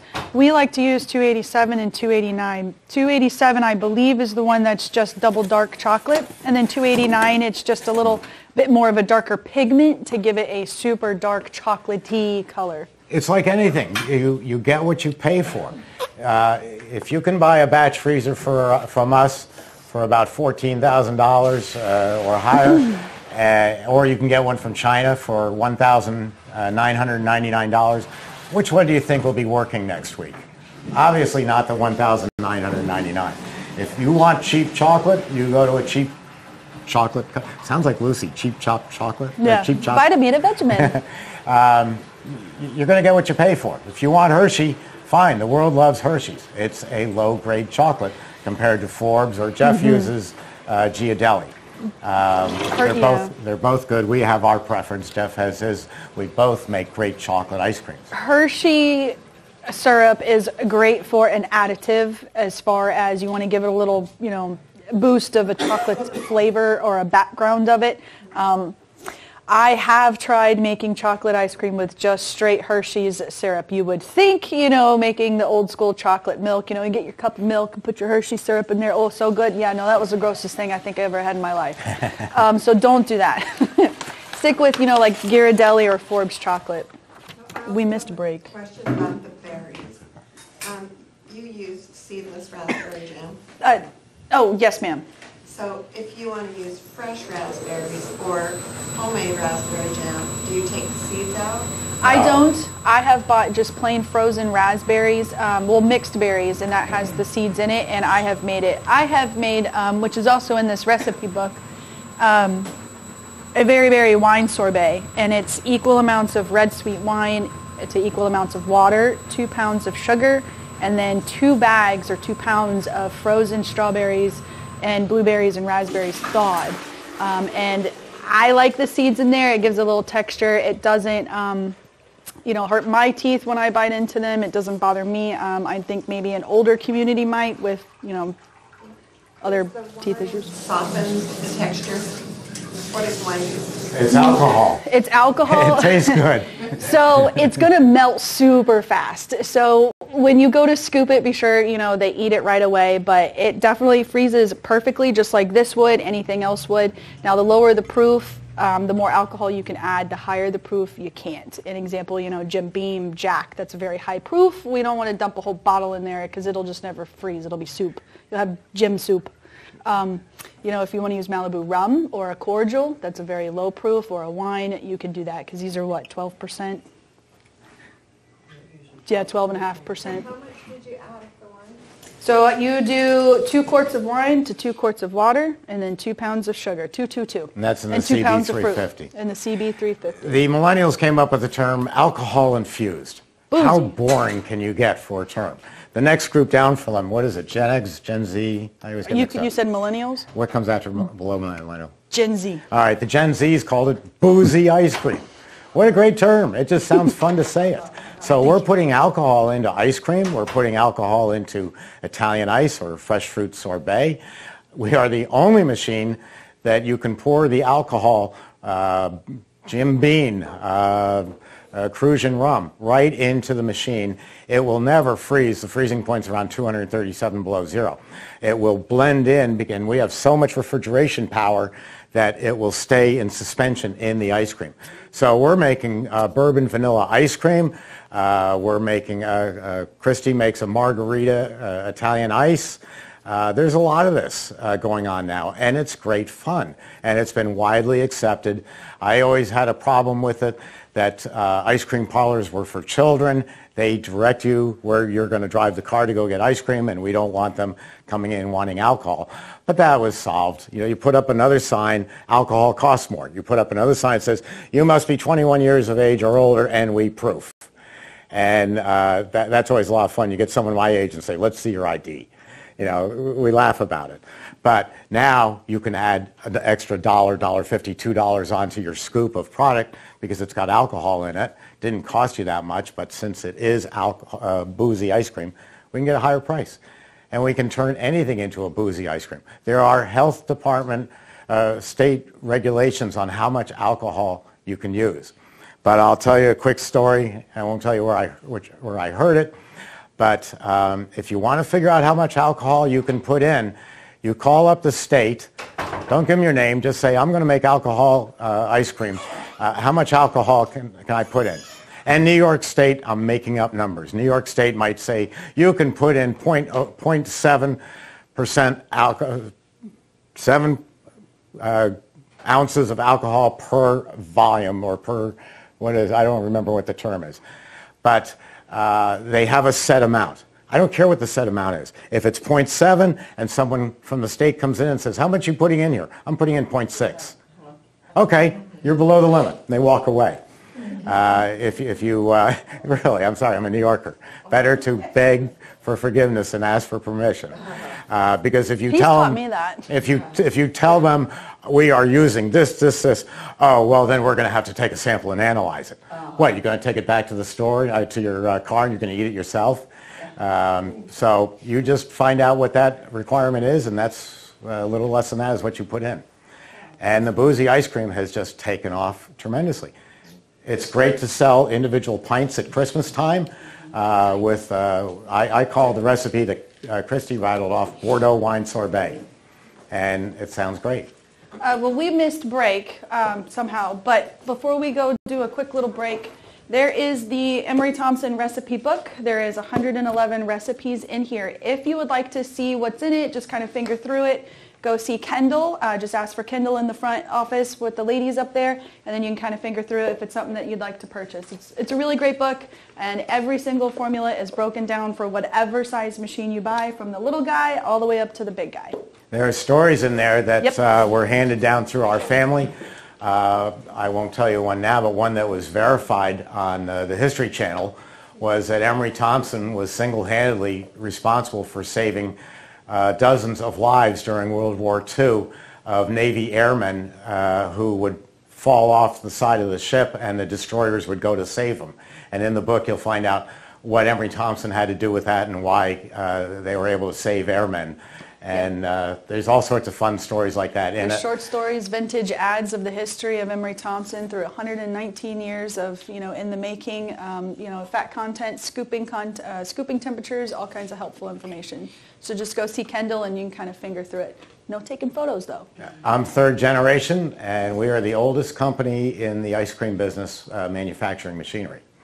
And don't worry, the machines last 40 years and Generation 4 and Generation 5 are coming along nicely. So we're going to take a break. You're free to roam the building. You can use the bathrooms here. If the bathrooms get crowded up, there's another one in my office. We can show you where that is. We'll meet back in about 10 minutes and continue. See, we were wrong even about that. Sure. Everybody back yet? It's empty. Excuse me. Yep. That's it. No, nothing special. Sticking on the shelf.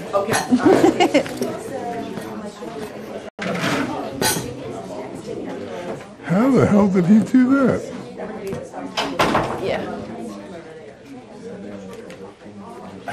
How did he do that? I did it. How did you do I that? don't know. Well, I'm psychic. How did you? It can't work. It did. Okay. I want Steve's. It's called living on the edge.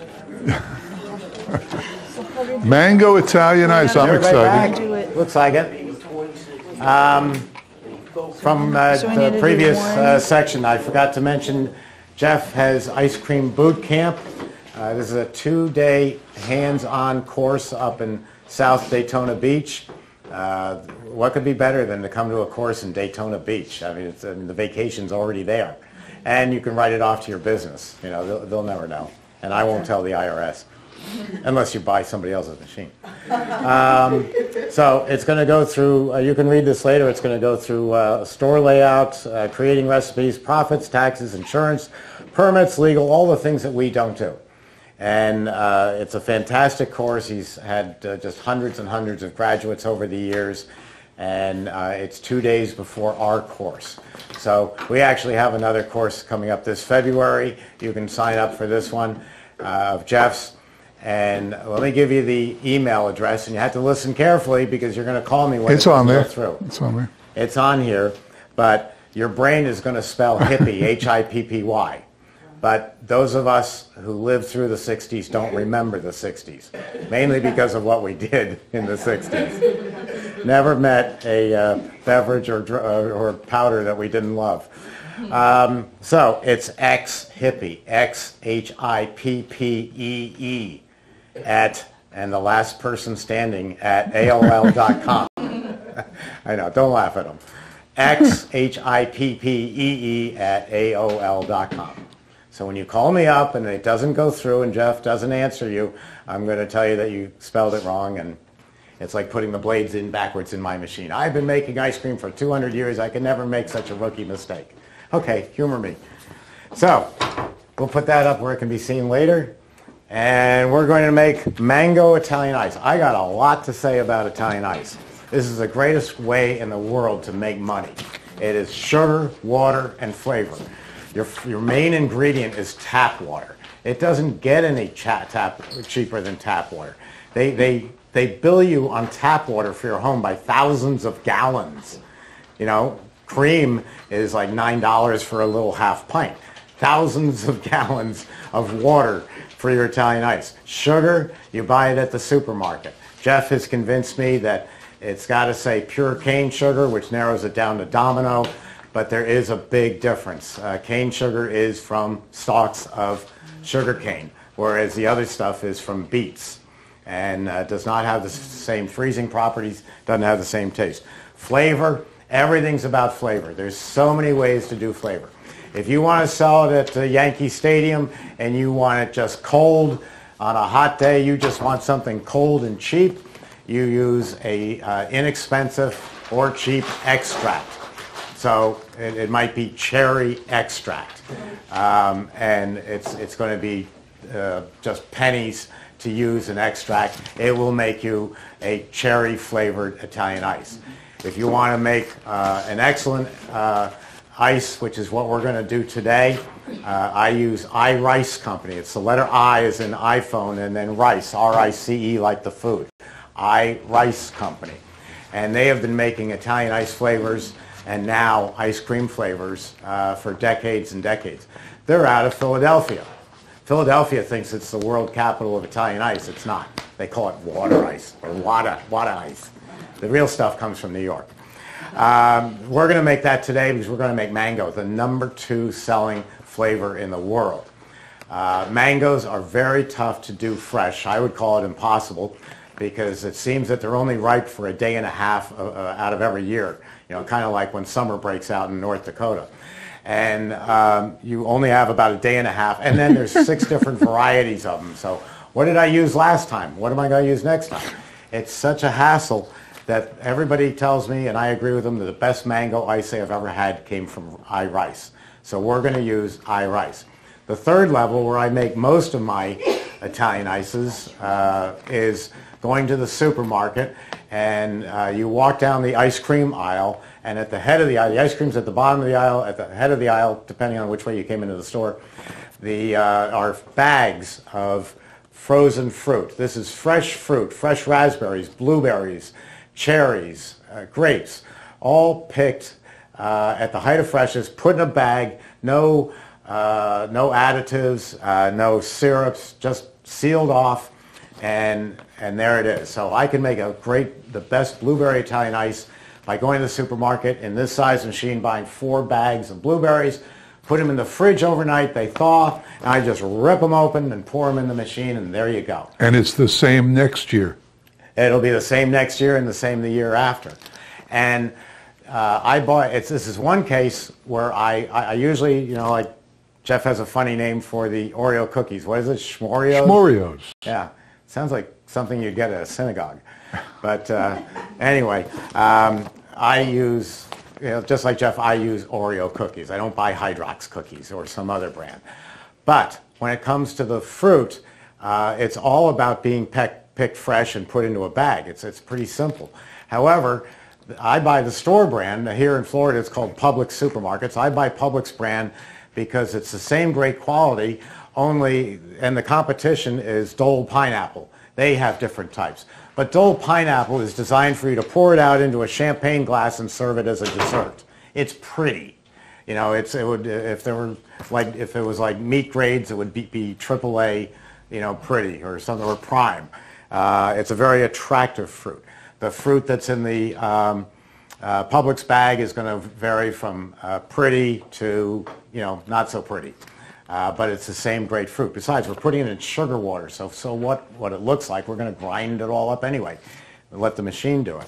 So today I am using the mango. We're going to use 3.5 quarts of water in the CB350, 2 cups of the iRice mango base, 3 pounds of fresh frozen mangoes which have been thawed, and 1.5 pounds of pure cane sugar.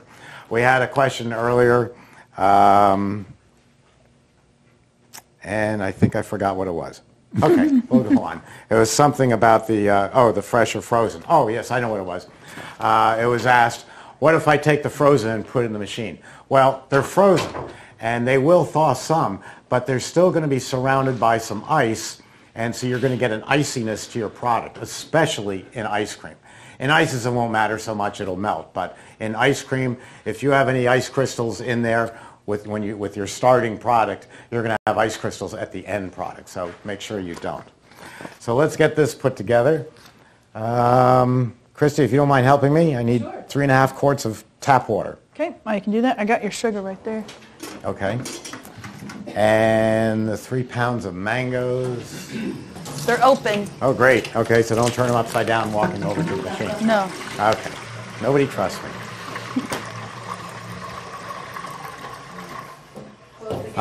Look. I go to pour the product in, and it's going all over the floor, and that's when I get the phone call. I always get the phone call. I'm available 7 days a week, 8 o'clock in the morning till 9 o'clock at night. If we're closed, you call here, you leave your message. If you want to order a part, you'll hear from us the next business day. If you have something went bump in the night, I'll call you right back. And so here's a bump in the night. I was pouring product into the machine, and it's going all over the floor. What's wrong? I said, when did it last run right? Well, when I made raspberry sorbet, and that worked great. Okay, now what are you doing? I'm doing mango. Well, you should have done them in reverse. But okay, and it's going all over the floor?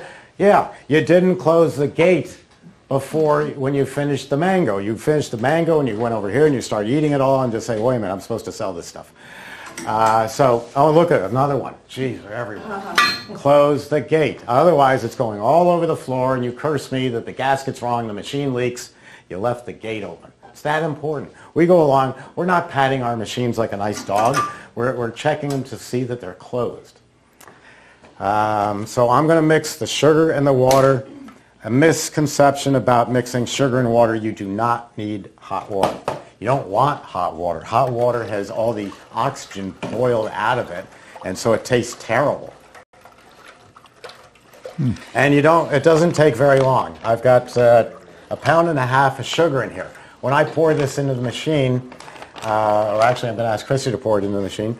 When she pours this in, if she ends up with a little string of sugar that didn't dissolve, it doesn't matter. We just used a whole pound and a half. A few grains of sugar won't matter because I didn't stir it an extra 30 seconds. But this is all you need to do. It's that simple. Another benefit, sorry, real quick, about buying frozen fruits, when they thaw, they create this beautiful natural juice. I know you can't really see it, but they create a sweet natural syrup juice in here. So that will help add another touch of sweetness and sugar to your recipe. Okay. The old time, if you'll pour that in? Yep. The old time Italian ice people were incredibly lazy. They would pour the water into the machine and then the sugar on top of it and let the machine mix it. Well, and then they wonder why their blades aren't lasting 5 years, because that acts like sandpaper and just grinds the heck out of the blades. So don't do that. Mix it first. It's really simple. You saw me. It wasn't more than 30 seconds, and just pour it right into the machine.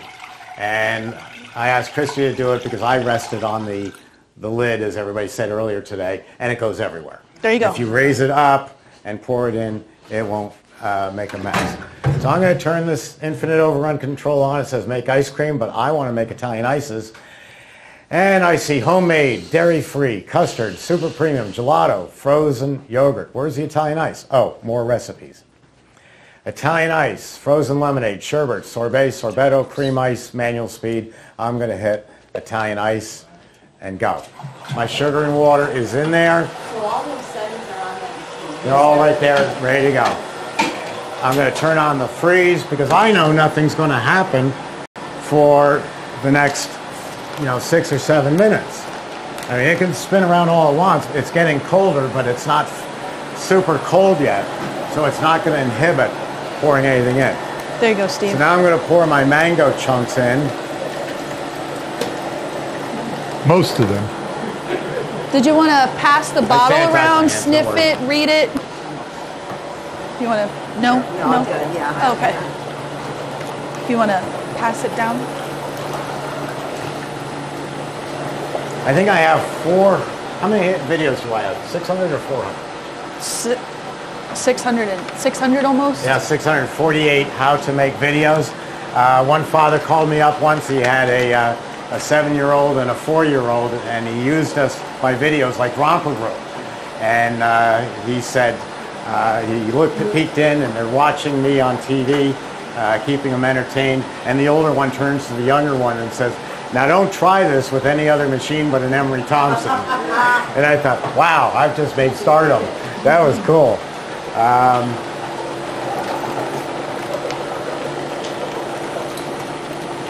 So don't try this with any other machine. They won't go in. Yes. Well, if you're going to make Italian ice without the fruit and just the base, are you adding more cups of base, or is that just an additive that... I would add more base if you're not using real mangoes or frozen mangoes, Yeah, whichever. Christi cut this down overnight from what it was. But we can taste it to see if we need to add any more. Right? I don't know if this will reach, but... Are you going to try it? Yeah. Okay.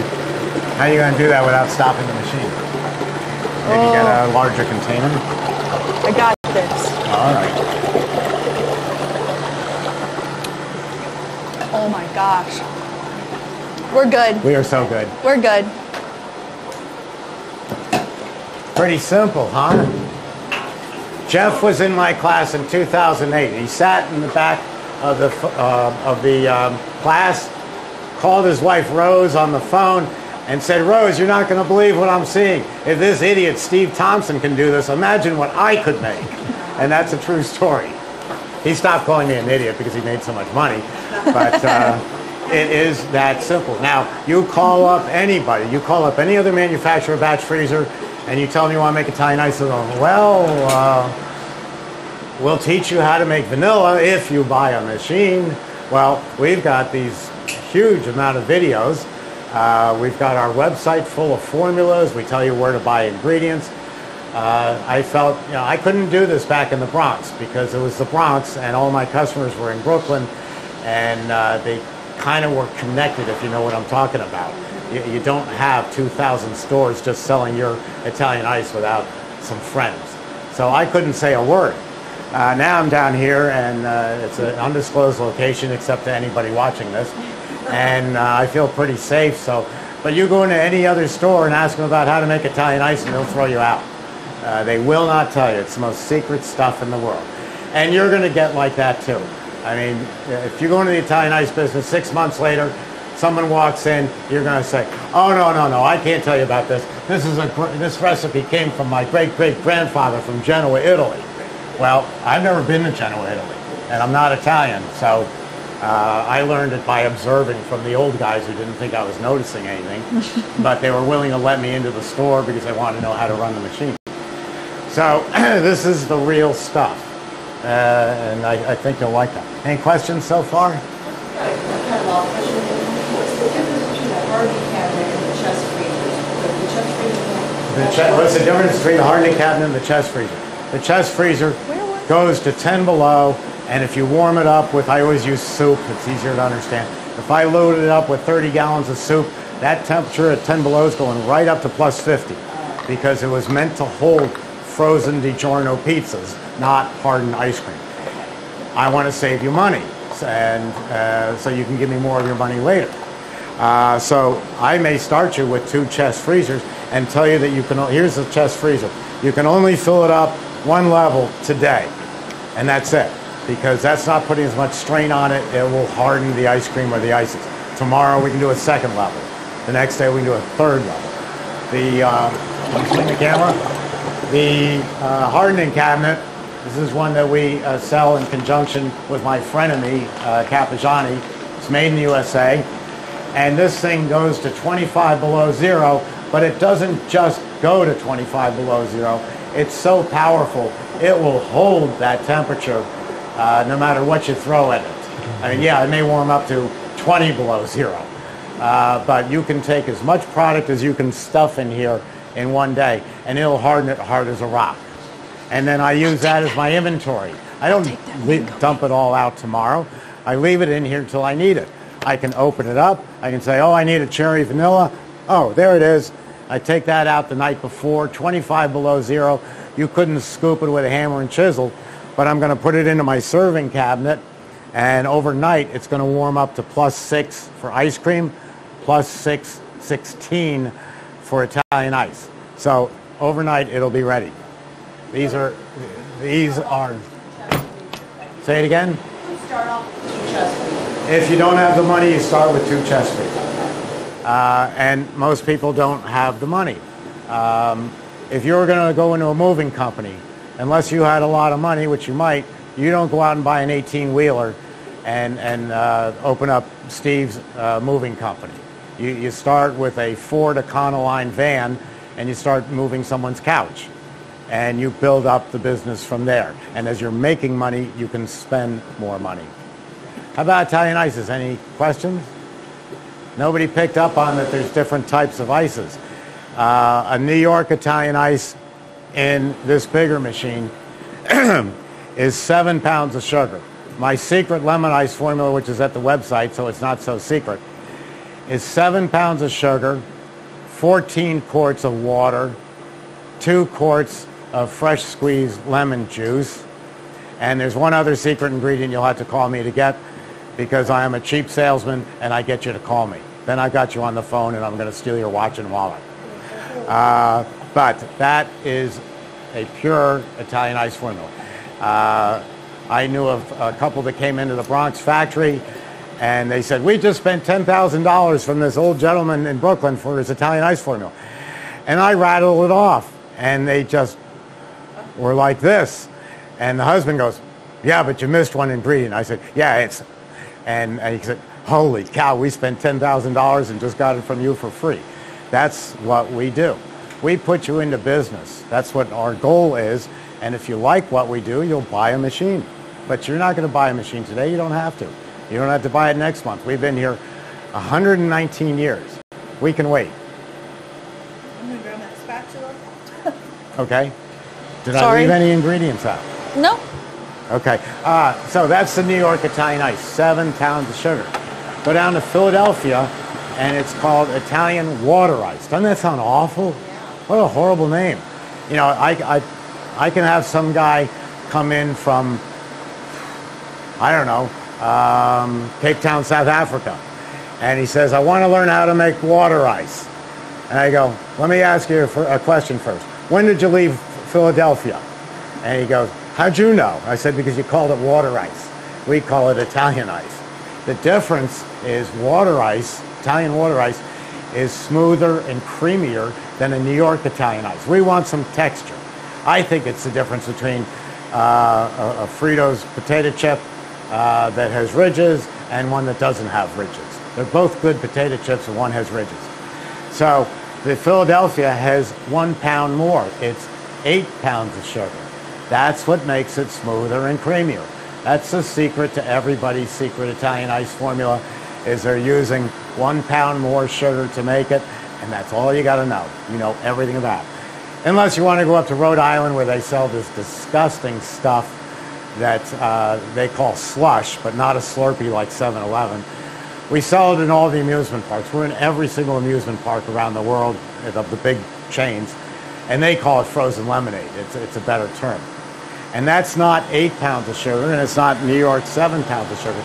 It's 6 pounds of sugar. It's virtually flavorless.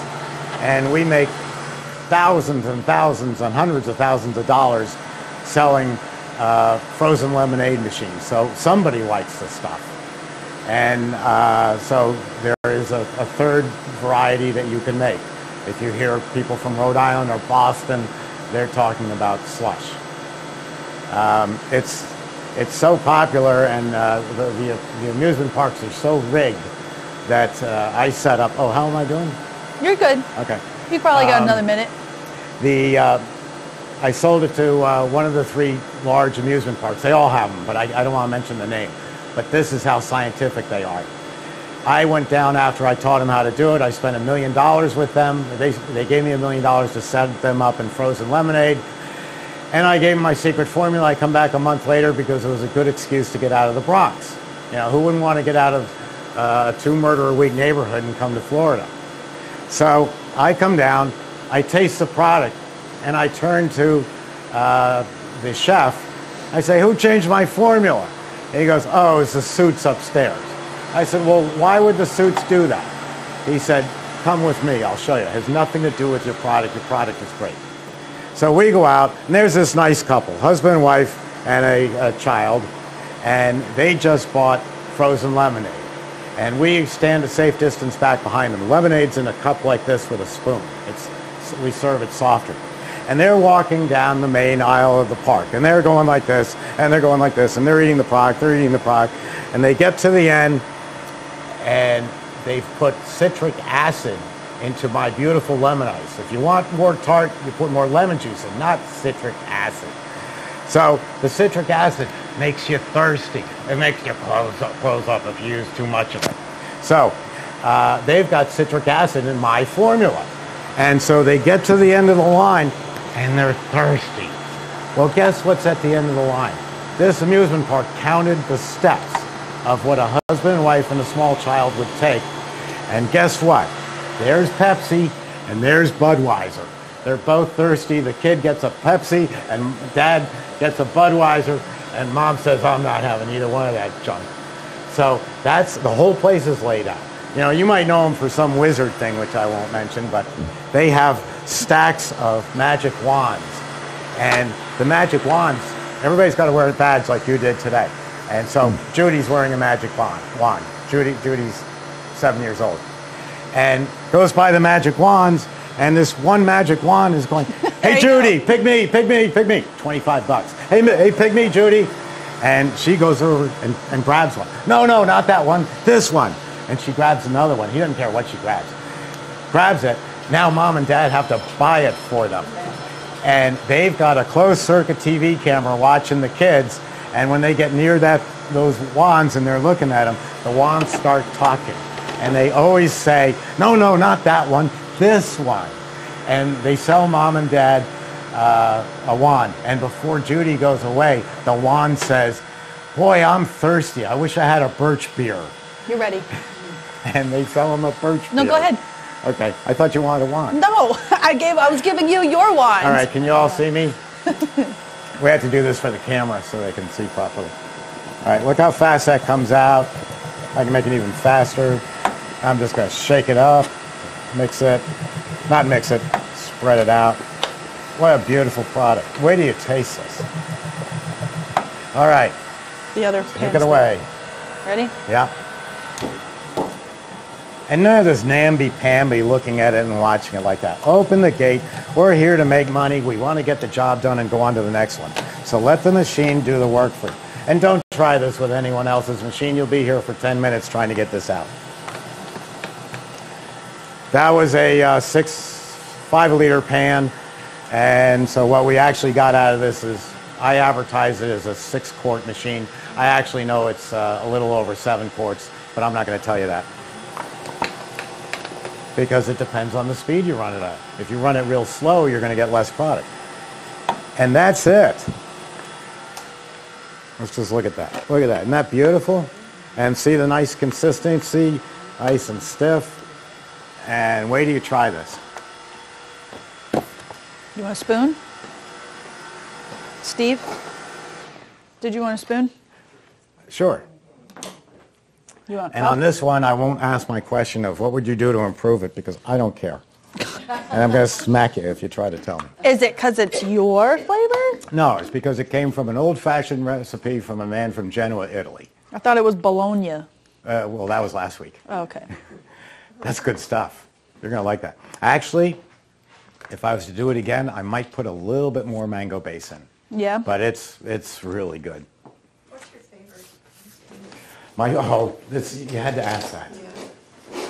My favorite ice cream. I used to get in real trouble for this because you got my guy in New Orleans, you got my guy in Savannah, you got my guy up in Cape Cod, you got him over in Boston, and if I said one name, everybody else in the world is insulted because they all make the best.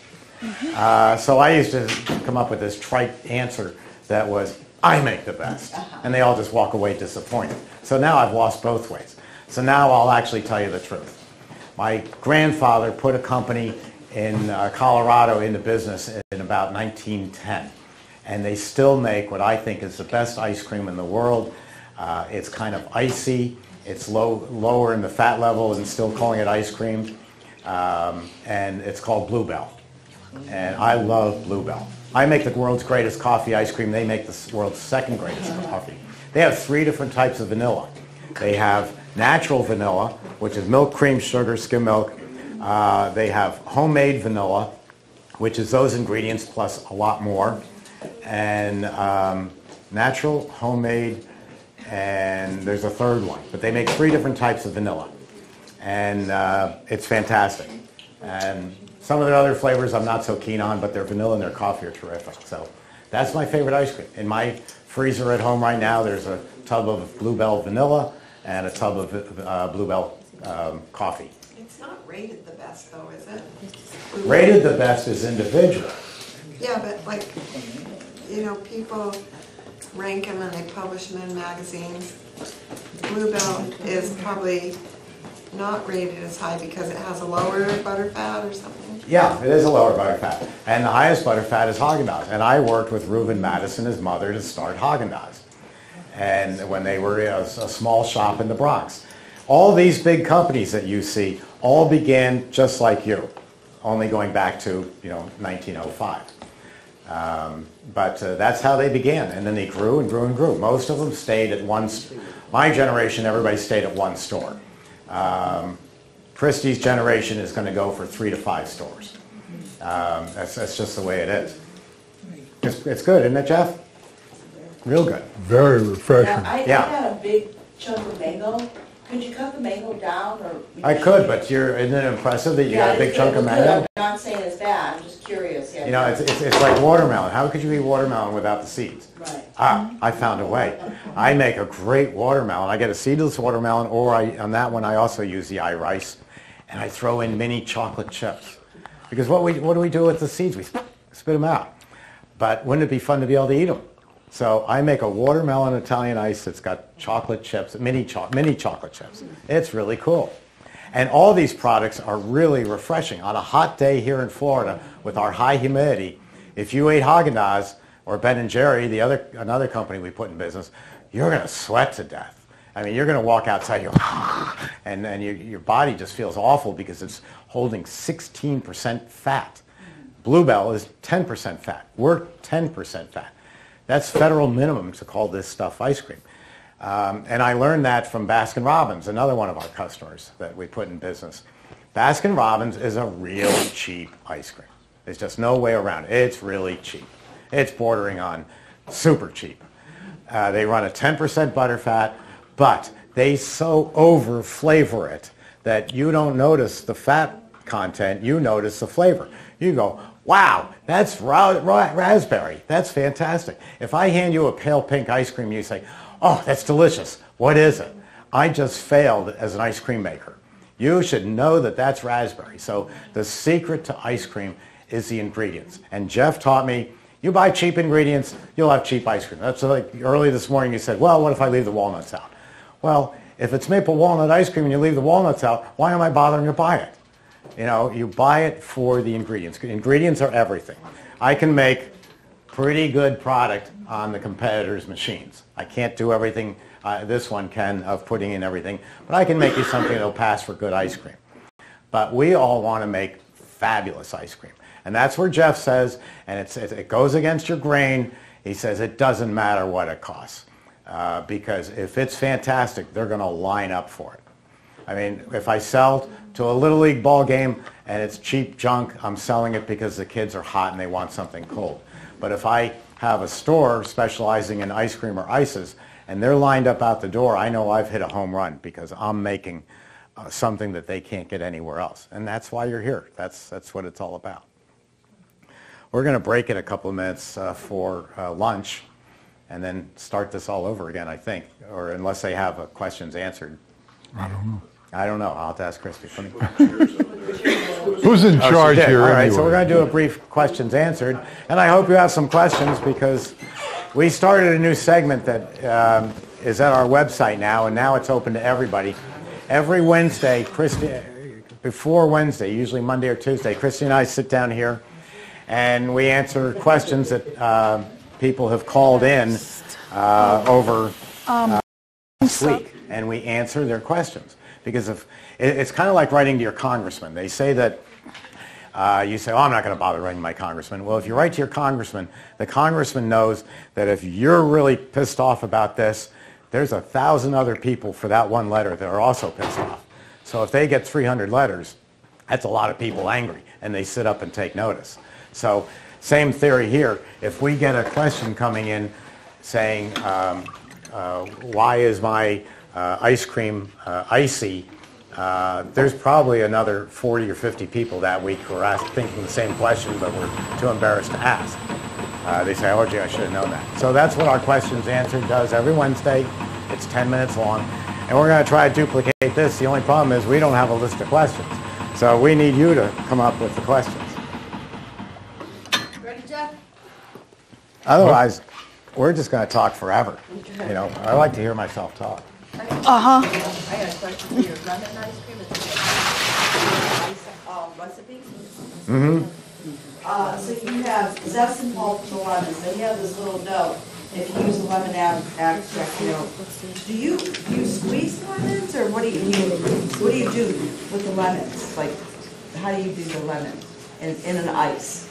That's your lemon ice formula. Okay. The world's best lemon Ice formula, yeah. So you just gave away my secret ingredient, but let's hope they already tuned out. Well, it's on here. I know. Yeah, It's okay. the zest. It's taking 6 California lemons Okay. and just using a cheese grater and then, you know, put on some, you know, brass knuckles, because if you hit your knuckles on that cheese grater, it's going to hurt.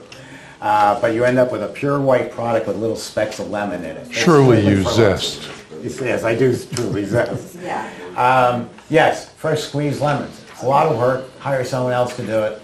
But it makes all the difference in the world. Now, that said, if you start getting into this big time, you can go to the place where bakers go to buy flour and sugar and flavors. Bakery supply houses, they're in every city.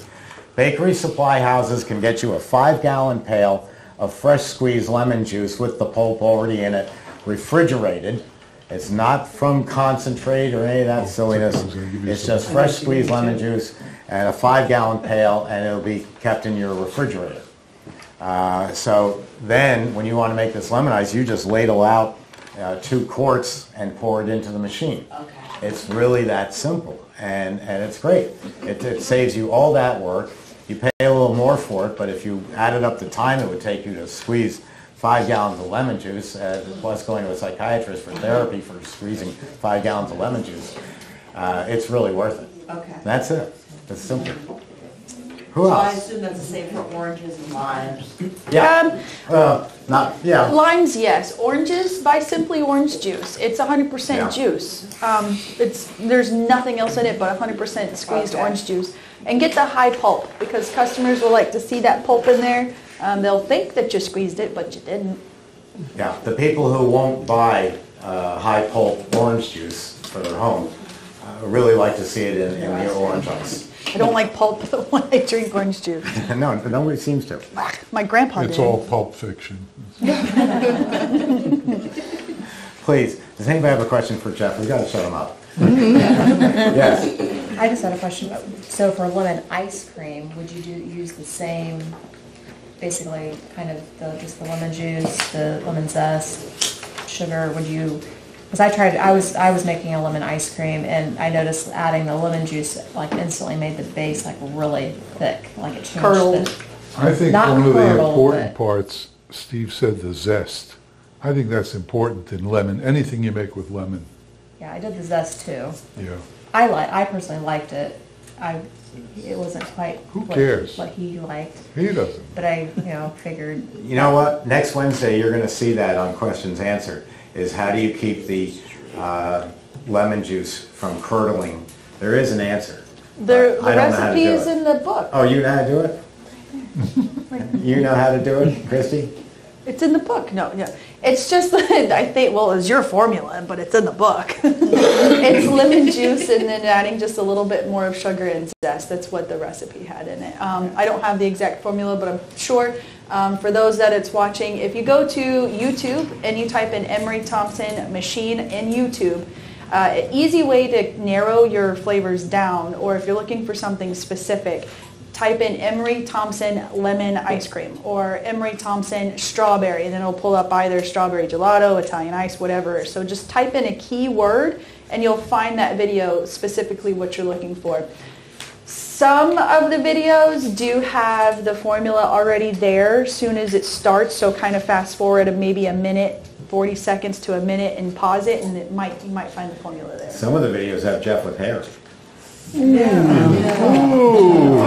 Yes. I might have missed it at the beginning, but I'm noticing that these machines have the, I guess, a screen where you can change what you want to make. Yes. The smaller machine, does it only make one thing only, or do you just have to change things up? No, How does that work? it can. The little one, the 200, can make a lot of different products. It's preset to make super premium ice cream. Just by changing the time a little bit, because super premium and gelato are so close. Super premium is like Haagen-Dazs, it's high fat. The gelato is very low fat. So with just the one speed and a little change time, altering the time, I can do gelato in that machine. Italian ice really doesn't much matter. So you've got Italian ice, sorbet, sorbetto, can be made in the little one as well as the big ones. We make it simpler on the big one by just having a button that pushes sorbet. But dairy fat, milk, cream, is fat cells. And when you agitate them, when you spin them, they expand. And that's how for what we call homemade ice cream, we put in, for every quart of mix we put in, we get 2 quarts of ice cream. Italian ice doesn't do that. Italian ice expands about 20%.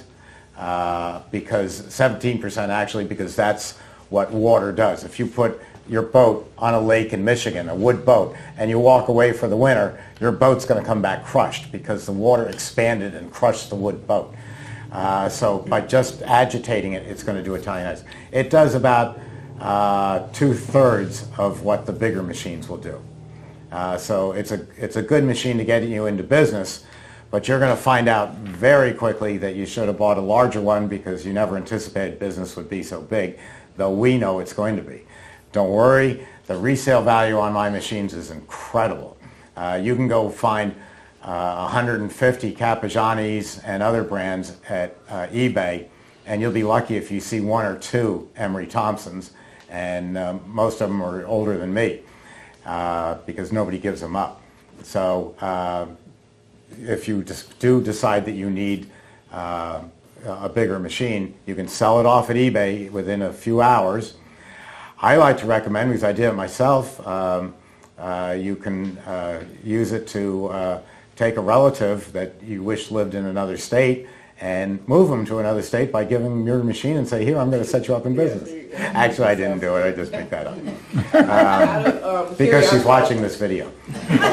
One other question. And I'm in deep trouble. You say, out of curiosity, with starting like just a small ice cream shop, would you say like one machine would be sufficient to kind of kick it, or like what would be the recommendation? Like how much equipment? I saw the breakdown that you had here, but so it depends. The CB350 is very popular because it's very affordable. You know, most people have, you know, the 14.2 ready to purchase for machinery and start and go into business.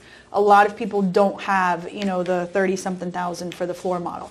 If you do, please do. Go for it. Get that machine if you have the means to do so. Get the larger model because you're going to be very thankful later down the road. The CB350 is more than capable of opening a storefront, but keep in mind you're going to be working day and night just trying to keep up with your demand. You know, and some people have the means to go get for a larger model and they don't because they're thinking, oh, I don't need it. But you also have to keep in mind that your time is money.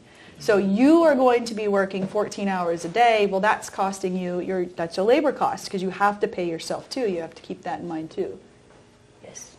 Go ahead, Jeff. You had a comment on that. No, the real world is you don't pay yourself for your time. When you open up a business, your time is devoted to making money. And if you spend 14 hours... Excuse me, I didn't interrupt you. You don't pay yourself a salary. What you do is you put it back in the business. When each one of us opens a store, yeah, we're going to be there 12 hours a day.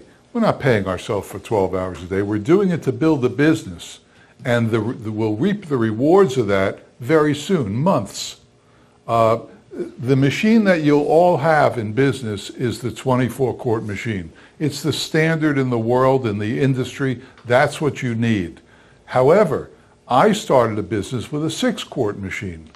And the 6-quart machine, yeah, I made ice cream more and more, but don't forget, in the beginning, you're not making a lot of ice cream because you don't have that many customers. Right.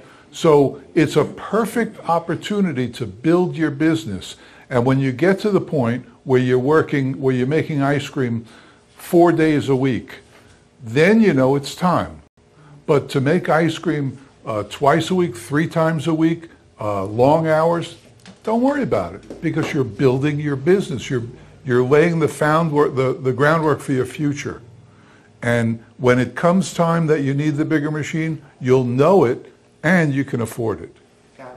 So as a strategy, like, do you come in and make, like, say, okay, today, the first half of the day, I'm going to do chocolate and kick that out. Then I'm going to do vanilla. You know what? It'll depend on how busy you are. Mm-hmm. In the beginning, you'll make ice cream once a week on that CB350 because you'll only need, you might put in 5 hours doing it, but you'll only need 30 gallons of ice cream. Got it.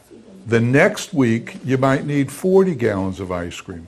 And then in 6 months, you're going to be making 100 gallons of ice cream. And then you'll be putting in many, many hours. But you know what? This business is yours. And those hours you put in, it's a joy. It's hard work. Yeah, 5 hours making ice cream is hard work. But it's a joy because it's yours. And every gallon you make is contributing to your future. You're going to get 10 servings out of a gallon. You're going to charge $6 a serving. So every gallon you make is $60. and the profit is ridiculous, so you don't have to worry about the triple net or anything. Right. So start with a machine you can afford. I'd rather start with the 6-quart machine and pay for it than borrow money and buy the bigger one. Even though we'll all have the bigger one. There is 100%, no question. When it comes to the point where you need the bigger one, guess what you'll have in the bank? You'll have the money to buy it. So the hours, I never agreed with the fact that we have to pay ourselves for our time. We're investing. We're investing in ourselves, in our future, our kids, our family. That's what we're doing. So paying yourself, don't worry about it. Work hard. And then you'll get the fruits of your labor. Got it. My last question for right now, because I do talk a lot, but how long do you keep this ice cream before you'll notice that you'll get like a freezer burn? Because like you'll pump out Steve has the best answer for that in the world. I asked him the same thing. And the answer was, if you made bubblegum licorice ice cream and you put it in the freezer and 6 weeks later it's getting frosty on top, well, guess what you made? You made the wrong flavor because nobody's buying it. Nobody likes it. Got it. Nobody wants bubblegum. And you'll find out real fast what the good flavors are. And I dump ice cream all the time. I still do it because people don't like. I'll give you an example. I love Sambuca. That's that licorice. And so I said, well, I made Slambuca ice cream. Slambuca. It was fantastic. Nobody bought it. Right. Nobody else likes that. So I took 6 gallons and I dumped it because that's the end of it. And you move on. You learn, it's filed away here, but you learn. And if you have to throw it away, you throw it away. I make coffee banana. And I love coffee banana ice cream. Wow, I can't get enough coffee banana ice cream. Now, it will sit in that freezer forever because coffee banana is a lousy flavor for everybody else. I make coffee banana because I'm the president of the company and everybody wants to steal my ice cream, but nobody steals coffee banana. Whoa. You steal people's ice cream. I have to put notes, do not touch. That's why I preface it, I'm the president of the company. I have a license to steal. But that is a good point. And it may come down in the short run when you have only, say, total of 12 flavors, that you're having to make a decision between getting rid of the red raspberry in favor of salted caramel. But the numbers will tell you, we sold a lot of red raspberry, but boy, we can't keep that salted caramel in stock. So guess who gets thrown out? Because we only have so many spaces. Really important. Don't fall in love with your own ice cream. And one other thing along that line. We're all eating a lot of ice cream today. When I teach someone how to make ice cream, I used to do it going to their store and all way back when. And we'd make ice cream and then we'd go another flavor. We'd make about 12 flavors. So I turned to one person and I said, let's see, 12 times 2, that's 24. Did you mean to eat 24 ounces of ice cream today?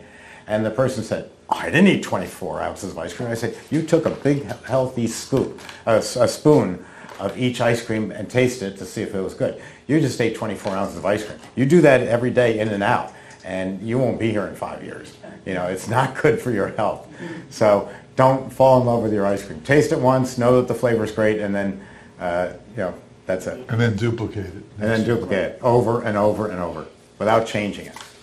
What's the difference between sorbet, sorbetto, and Italian ice? The name and the price that you can get for it.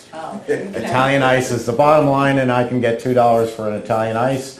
If I call it sorbet, I can probably get, I would nowadays call it fresh fruit sorbet, and I would sell it at an art show and get $3.50, or I can sell it at a high-end Italian restaurant as sorbetto and get $9. It's all the same stuff, and don't let anybody tell you different.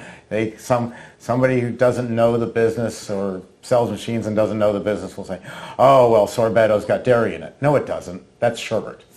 And cream ice. And cream ice.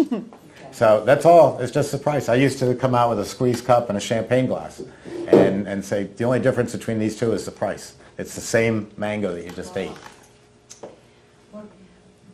How often So every night you have to clean the machine, take the parts off? and Oh, clean it? absolutely. Okay, so. Yeah, it's like, Is you know, that at the end of easy to do? it takes you maybe 5 to 10 minutes. Okay. At the end of the day, after you have dinner, you don't leave the plates sitting around the counter. I would, you know, but I'm married.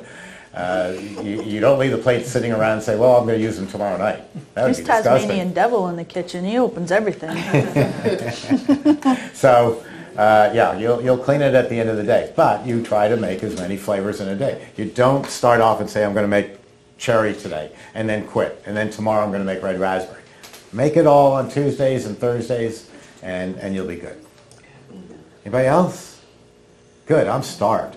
Well, you guys yik yak while I go get lunch set up. So give me 5 minutes. So what do you want to talk about, Jeff? She said we could yik yak. Yik yak. Yik yak and how I... Disagree with Jeff. Well, of course you do. Well, that's Jeff's theory on it, and that's what Jeff knows. It's I've called- talked to hundreds of people with It's a called, different story. it's called point counterpoint. It's called...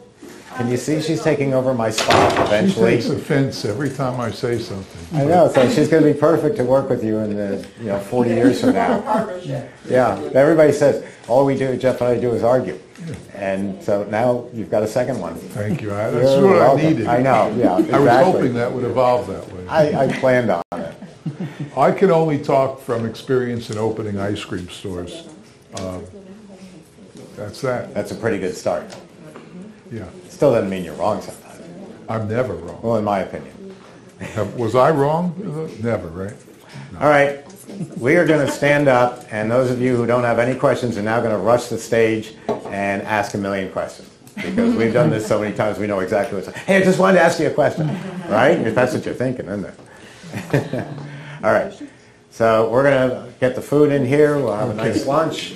There is water there. I'll find the ice, and we'll have sodas. And anything you need, you can come into my office and see me. I'm going to meet with one gentleman right away, and then anybody else, you're welcome to stop by in my office. Okay, good. Whoop. Did you have the other one, or do you still have more? We have more. You want some more? I would love some more. That's Okay. my All question. right, so would he. That was good. Don't tell anyone. I know where it's hidden. Okay. Ready, Mike? Yes, sir. All right. All right, this is a first for you and for me. Saffron ice cream. I told you earlier, I came in this morning and took the saffron, ground it up, and added a little cream with it and infused it. And now look at that color. Can you see the color of that? Yeah. It's blooming. It's blooming. It was white when I first started. Then it got a little yellow. Now it's, yeah. Has anybody had saffron? Yeah. Yeah? In rice. In rice. That's not really saffron. Huh? All right, so we'll put our normal 5 quarts in to make a half batch in the machine.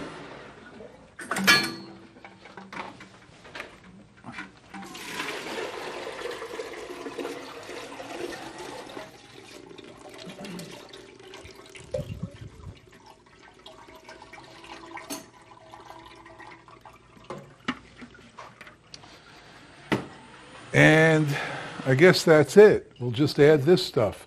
Now, I don't know how much to add. You know, there's no recipe for this, so we'll just add it. We have this much, which is one of those little jars. You know, it's that a quarter of an ounce or something? No sugar? You're not going to put any sugar in that? I'm not going to start with any, but we'll see what happens. What about, you put vanilla in there? 5 ounces of vanilla? Yeah, we'll put vanilla in. Okay. And we're also going to put in, when I read online, it said use cardamom, the spice, so I bought that. Oh, here it is. And I put a little bit. You can see, actually, you can't even see how much I put in. It's so little. But I put a little of that in, and we'll use some vanilla. And we'll see what happens. I don't know. Oh, it also said to use a little sweetened condensed milk. So that's what this is. Yeah, that'll sweeten it. Right. Freezer too. Yes. You can. All right. So, eek. We'll give it a shot. I don't know.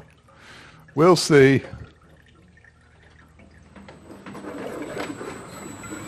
How much should we? How much are we making? Are we making a full batch or a half batch? Let's see.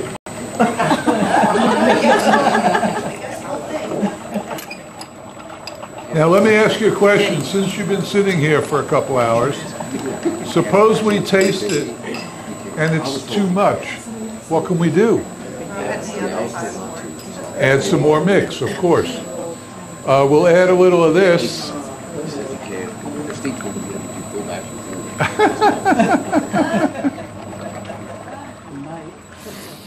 Oh my.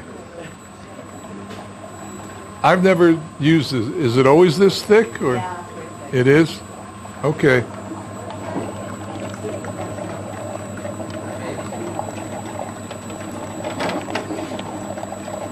How much do you think we ought to add of this?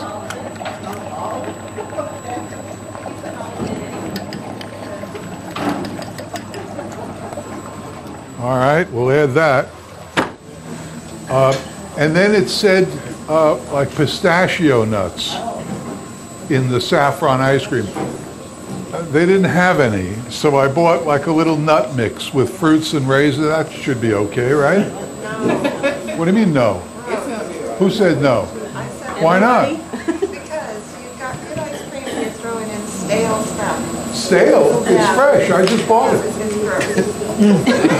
I did pistachios, but I say go for it. I've never done that. Well, let's have a discussion here. I say dump everything in the kitchen.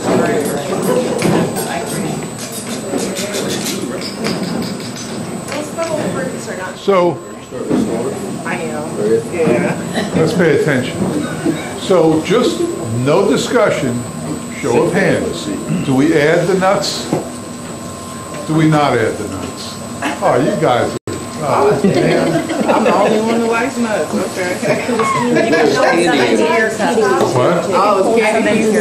It was like nuts and candy. It was like Oh, okay. Let's see what it tastes like. Can we like taste it first and then you come back and add some? Like, No. No. I wanted it. It can be a topping.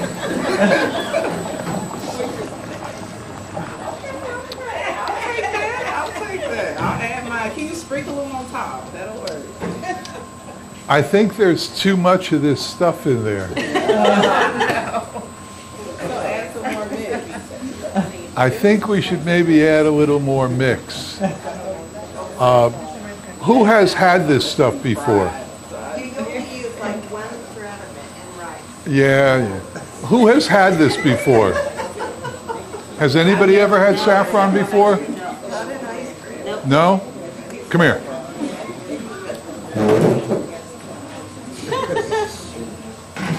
Smile, you got a hand up. Congratulations, Jenny. Good to be the taste tester. You got to turn, we don't see your face.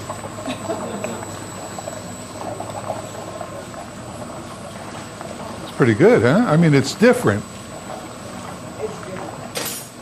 That'll work, right? like something I should be eating. Right. See, it's not. This is not an American ice cream. This is a foreign ice cream. It's different. And I've had ice creams from different countries. This is not American vanilla or chocolate or strawberry. This is what we would call an exotic. It's a different flavor, isn't it? Careful. Now let me, after sampling it, we're not like, The saffron's not. What would you do? You know I don't like things too sweet, but I think Is this going to be a long story? I just want to know. Sugar. No, I get Sugar? that. I usually don't like That. super Would it sweet, be but I like a think savory? It needs sugar? Really? I would think so. Well, brown sugar would be the way to go since it's a... Yeah. I don't know. I don't know if I want to taste that right there. Well, let me tell you something. I don't care. If you don't want to taste it, I'll still sleep tonight.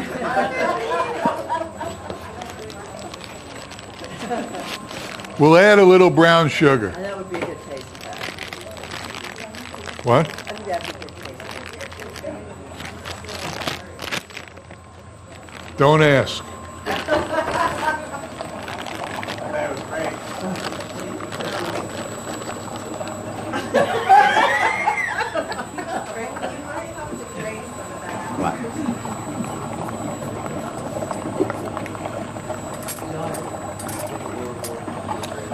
Well, you know, this might just save me a lot of money. Yeah. Don't have to make it anymore. Are we ready? No. No.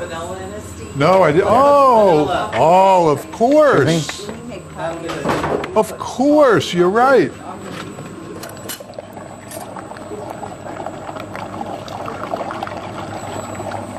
I'll be right back, Jeff. Okay. That should do it. Now I'm excited. I think that'll be different. You'll notice a difference. Let's try it. Hey, you, come here. Come here.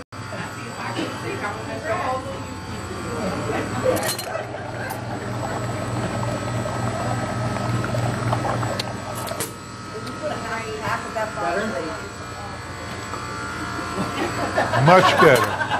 Come here. Ready? I'm ready. Let's see.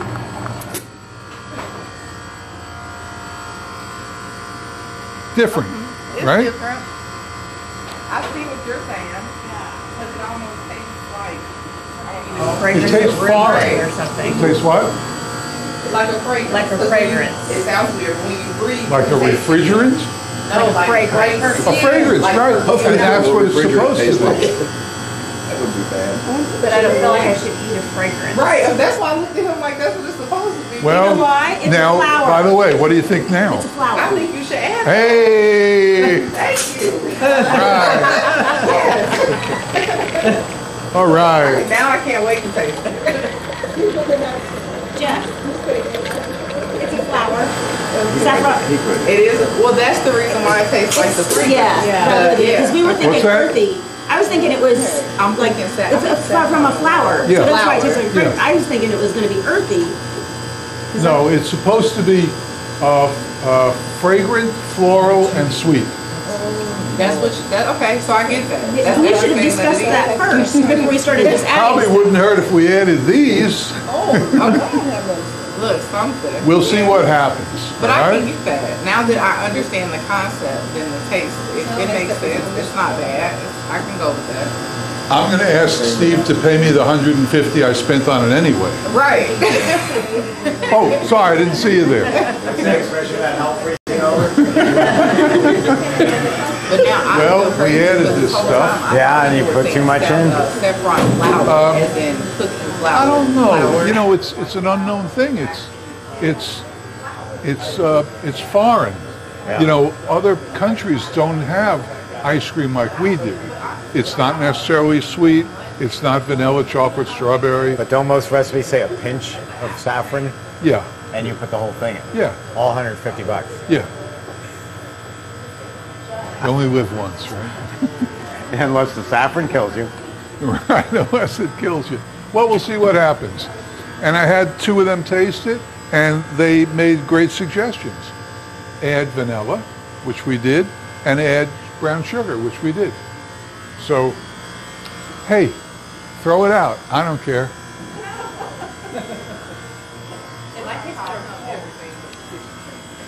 Now, see, you hear what she said?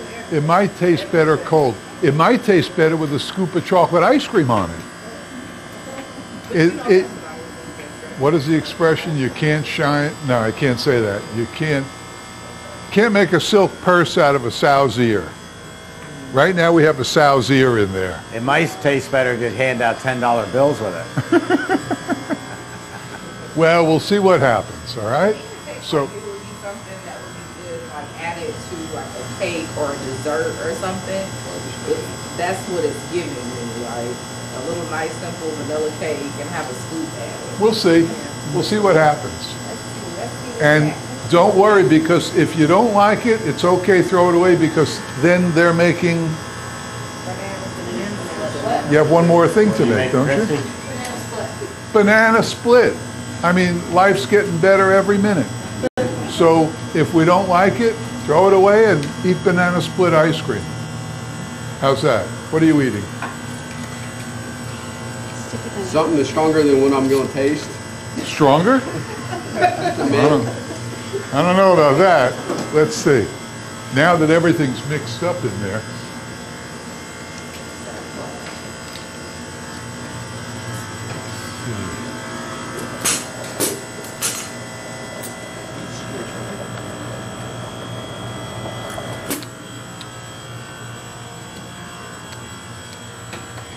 Getting better. But it's different. You know, we're used to sweet, creamy ice cream. A lot of countries don't have that. They have, come on. Are you planning a trip over to Iran and you're going to sell this there? That's where I bought this from. I know. Well, we'll see. Whatever it is, it is. Of course, probably adding a jar of this wouldn't hurt. So any questions?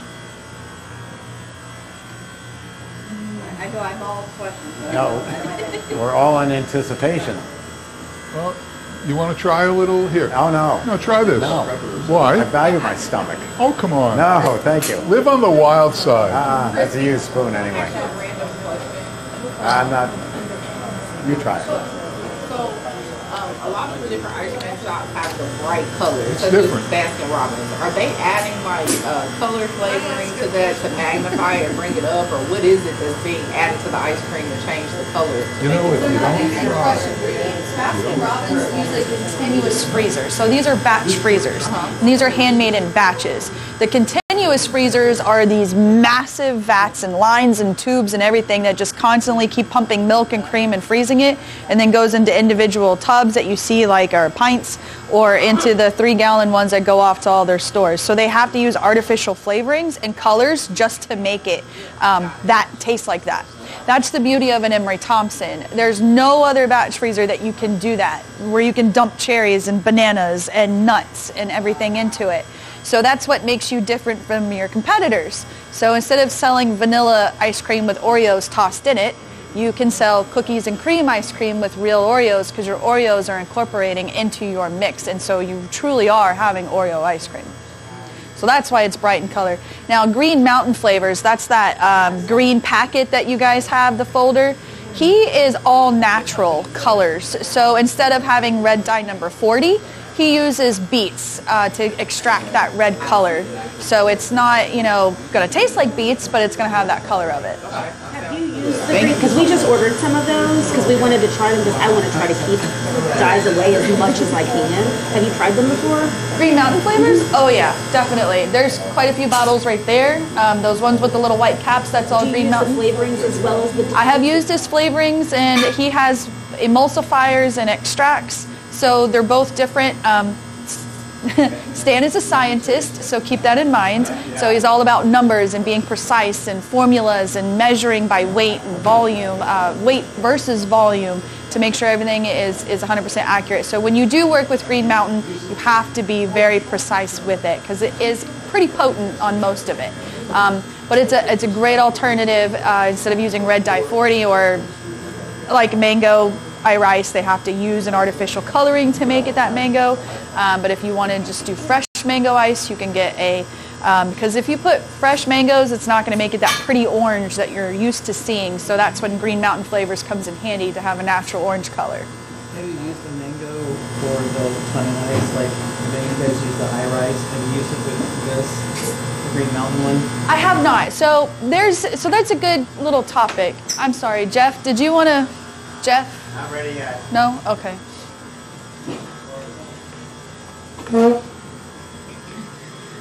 So when you work with Italian ices, I like to stick with bases like this versus this. Reason is, this has got texture, like Steve was talking about. It's bulky, it's thick, it's going to give your Italian ice body. If you were to do sugar water and then dump that in there, it's going to be kind of wonky. It's not going to have any texture or body to it. So I like to use bases and real fresh fruits. Now, if you're going to dump whole mess of like the wine we were talking about, the wine sorbet with wine and berries and sugar, and then you wanted to add some flavorings, definitely go for it. But if you're going to put nothing in it and you're just wanting to have that flavor, go with the base if you can, so that way it has some body to it.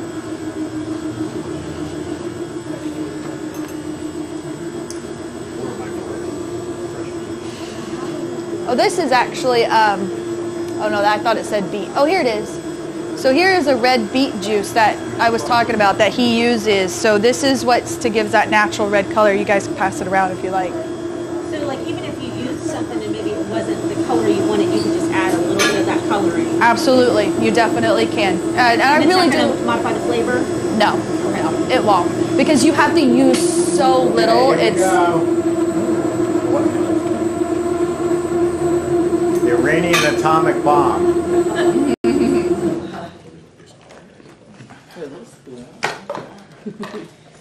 Oh, everybody's so silent. All right, where's my spoonful?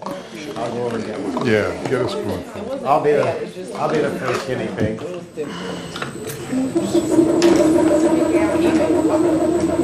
Go ahead. I'll go ready. Don't show a face. Are you kidding? Wait, I'll do it with you. For God and country. Wait, ready?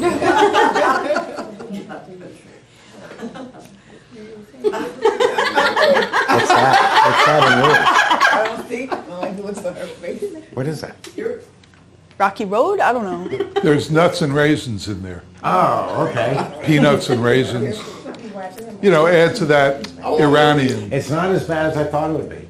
That's a good thing. How do I take that as a compliment? I didn't say it was a compliment. Yeah, just little taste. Just a little bit. You compared it to my Sharknado. Like that? I still win the title. It's not that bad. Oh, really? Yeah, it's not Oh, bad. really? Okay. I can't beat that. It's not bad. And in fact, it may be good. I mean, you're going to trust a guy who thinks Bluebell's the best ice cream in the world? Who has kids? Little kids? Okay. Every time I see or hear of Saffron, I always think of Ratatouille. Maybe that's where I got it. No. Yeah. Maybe that is what it is. What was his name? The rat. Yeah, what was his name? Oh my gosh. Was he the chef? Look, hey No. Siri, what's the rat's name from Ratatouille? Soon as it's This is different. Remy. That's Remy, it. yes. That's it. And then Linguini was Yes. his master or whatever you It's want to such call a it. good movie. What would we do without Hey Siri? Oh, I love Siri. Siri's my best friend. I win a lot of arguments with that one. Yeah. So, do you all want to just wait until everybody has it to try it at the same time, or you guys just want to? Yeah? Okay. I think that's more fun. So, Mike, you'll have to put the camera on the audience. These spoons really have a great texture, like you said. Yeah. I like them. I like them too. Well, and they're user-friendly, and you know, little toddlers and stuff. And they're a little bit longer than most. So, and they're wider, so it's easy to grab. As long as it doesn't grow in you. I mean, you develop the appreciation of the flavor after the initial realization that it's not American ice cream. But it wasn't nearly as strong and intense as everybody was leading me to believe.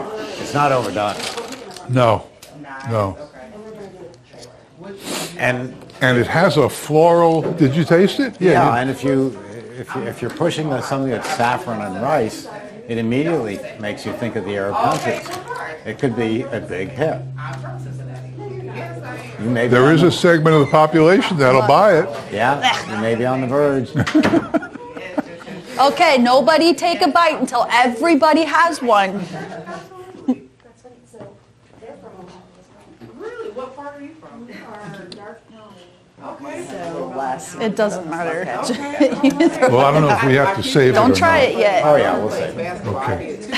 We went to one of these Don't try it yet. Look, I said, We doing all You have to. You have to. It's a group. It's a participation. that's awesome. So we're all doing it at one time, huh? Everybody's gonna do it at once. It's like when everybody's going to shot tequila here, and nobody's allowed to do it.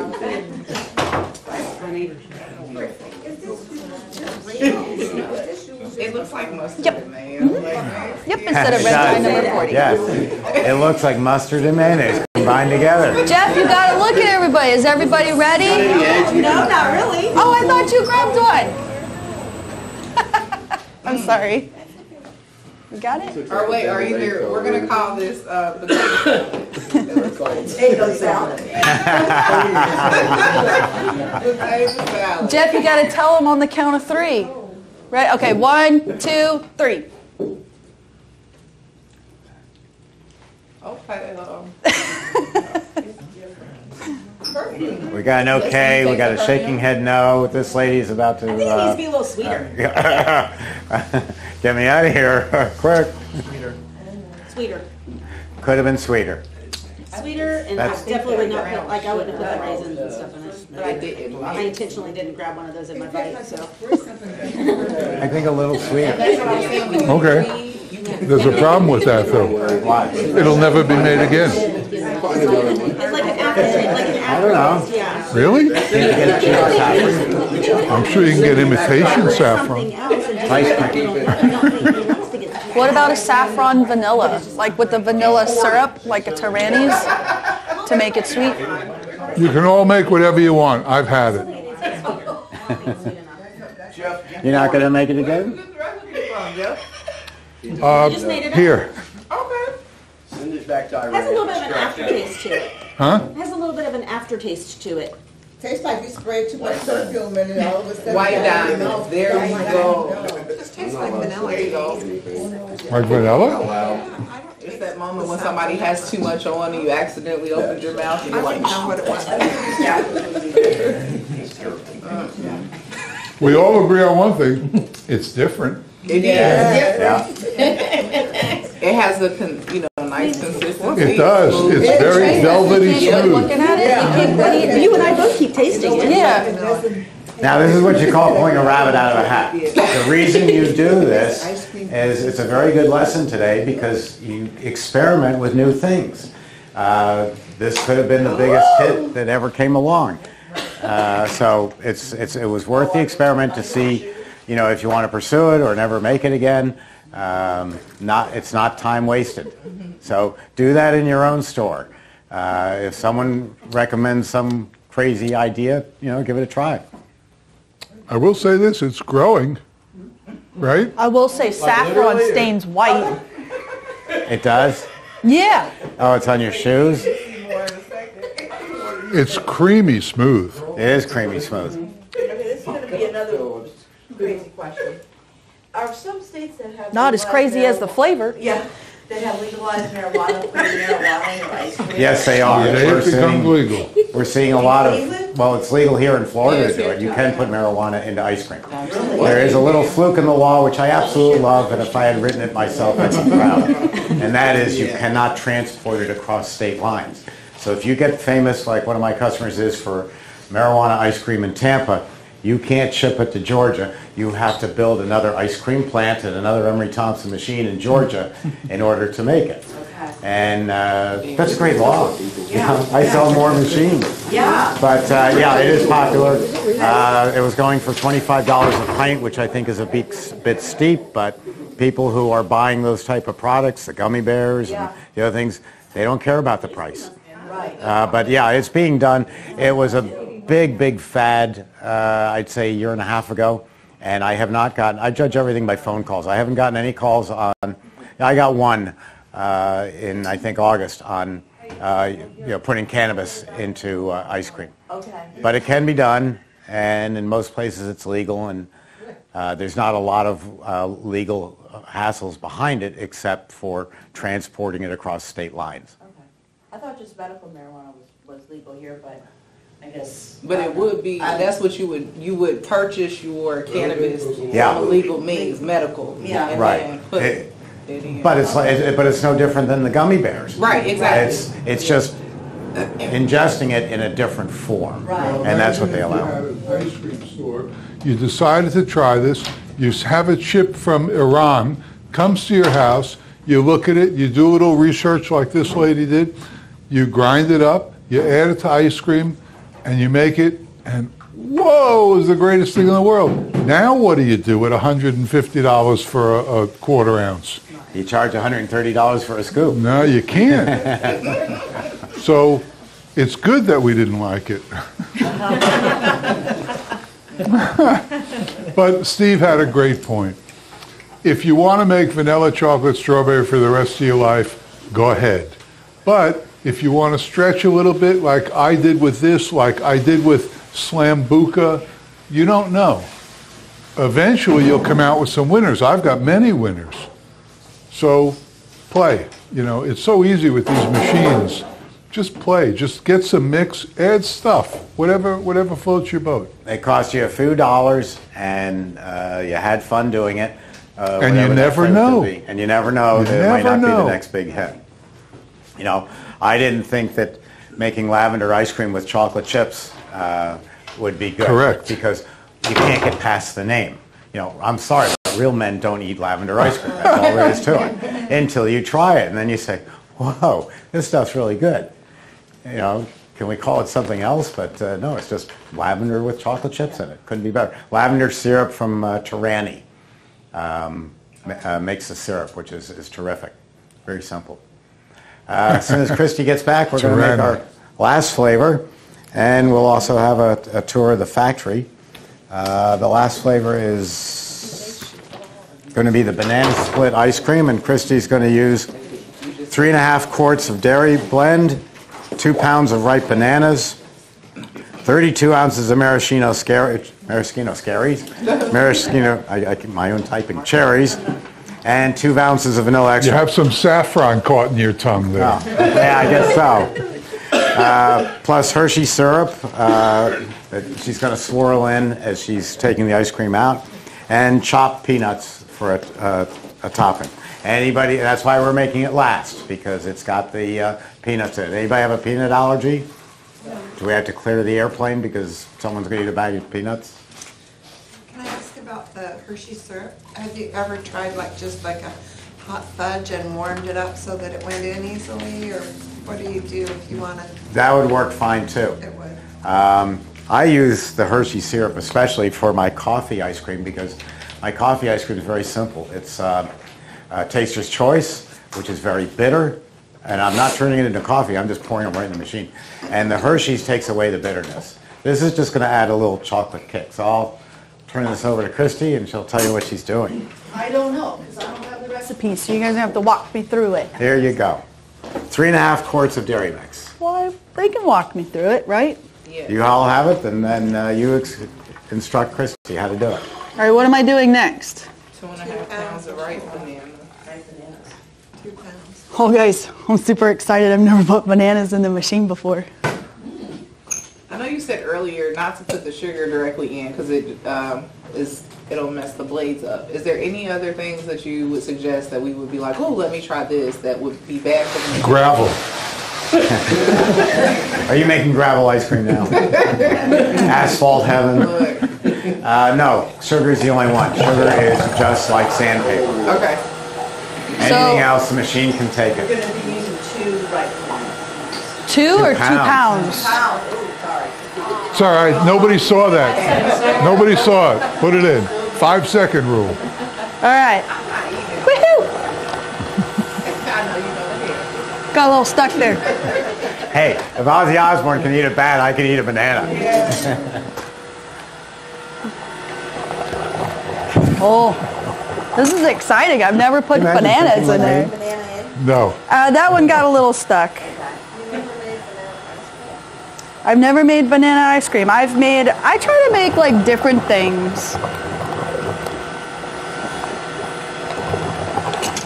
Now please note, she's not using her fingers. If a piece of banana gets stuck up there, you don't put your finger into spinning machinery. You use a soft rubber tip spatula. Look at that. It just slides right in there. It's fun, isn't it? It's like a Pretty Woman when she goes to cut the snails. You know, she's like slippery little suckers.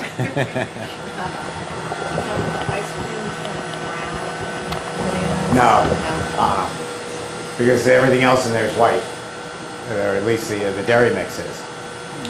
And the browner they are, the sweeter they are. So it's important to get overripe bananas if you want to make a great banana product. Okay, same and concept. if you want to have bananas ripen faster, put them in a paper bag with an apple. With an apple? Yes. Why? the apple, you know this, right? But it lets off some sort of gas. Yeah, and that will ripen your banana. How many overnight. ounces? So that would be 2 of these, but let's do 1 and see. Yeah? Nah, do them. Huh? Now try it first. You're not draining them, huh? Nope, I use the juice. That's just water in there. We like it. Okay. It's juice. It's flavor. Oh. Let's see. Let's give it a little bit. Let's pull a Jeff. I always laugh and say Jeff likes to make love with the machine, let it run for a long time and then taste it. I don't ever do that. I wing it and turn it on, and if it sucks, it sucks.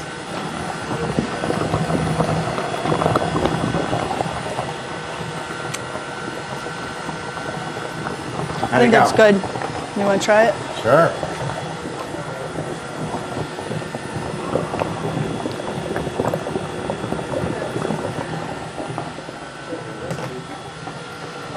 Yeah, the cherries is just right. Good? Yeah. Okay, Nice so you're going to have to mark it nice to cherry just flavor. 16 ounces of cherries. All right, we're ready.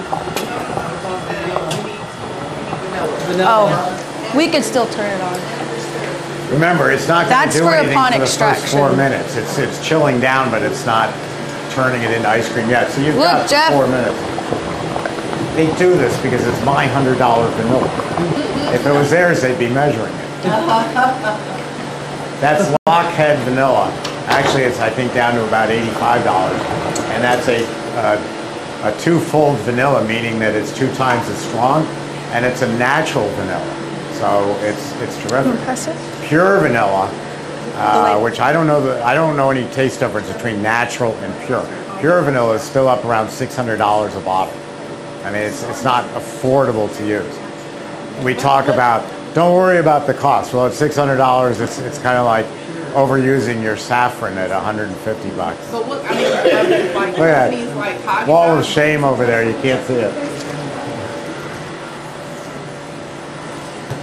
So I went ahead and pre-chopped the peanuts in the Ninja before and cleaned everything just in case anybody did have a peanut allergy, so they're contained and I could just whisk them out of here. You can add the peanuts right into the machine if you want to have that banana, cherry, and peanut flavor. Of course, you know, if you make a banana split different or if you've had one that was really good, you can add anything that you want in there.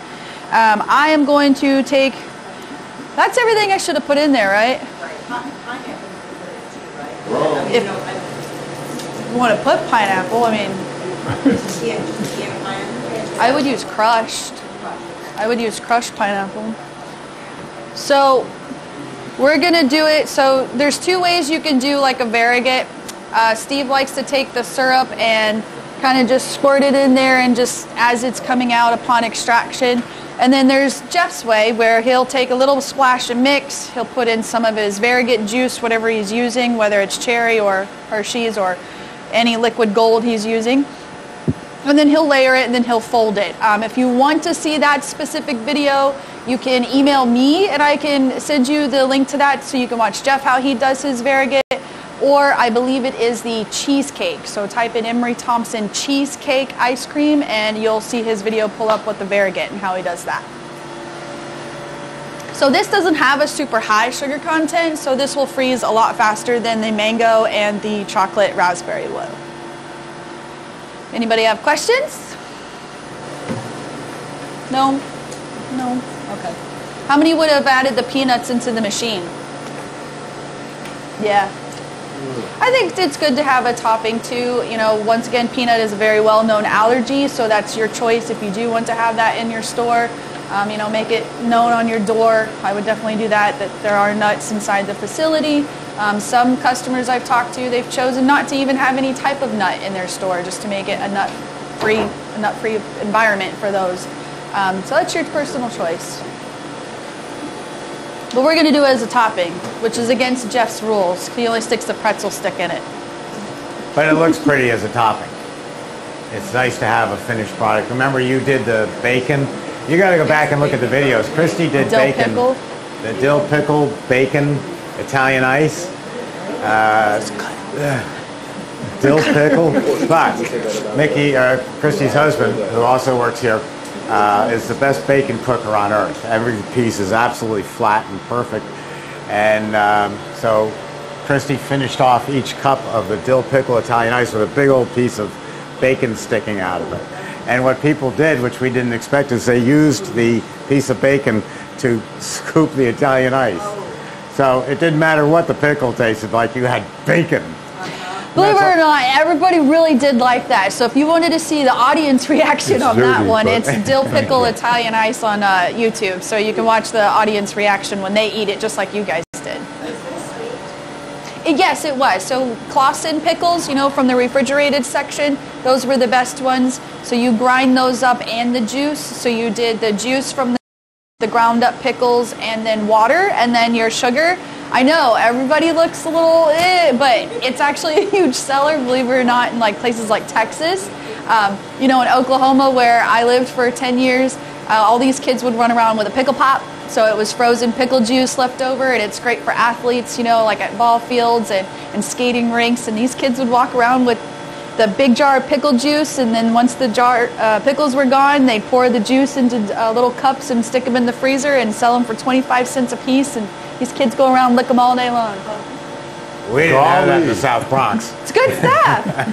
I'm a pickle junkie, so when I order food, it's extra pickles with more pickles with extra pickles. So.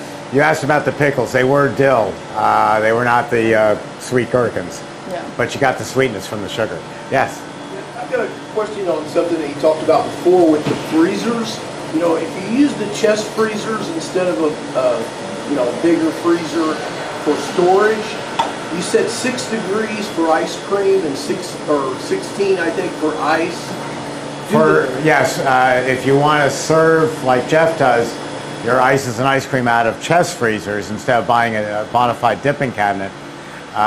The serving temperature for ice cream is approximately 6, maybe as high as 8 Fahrenheit plus, and ices are about 16 degrees.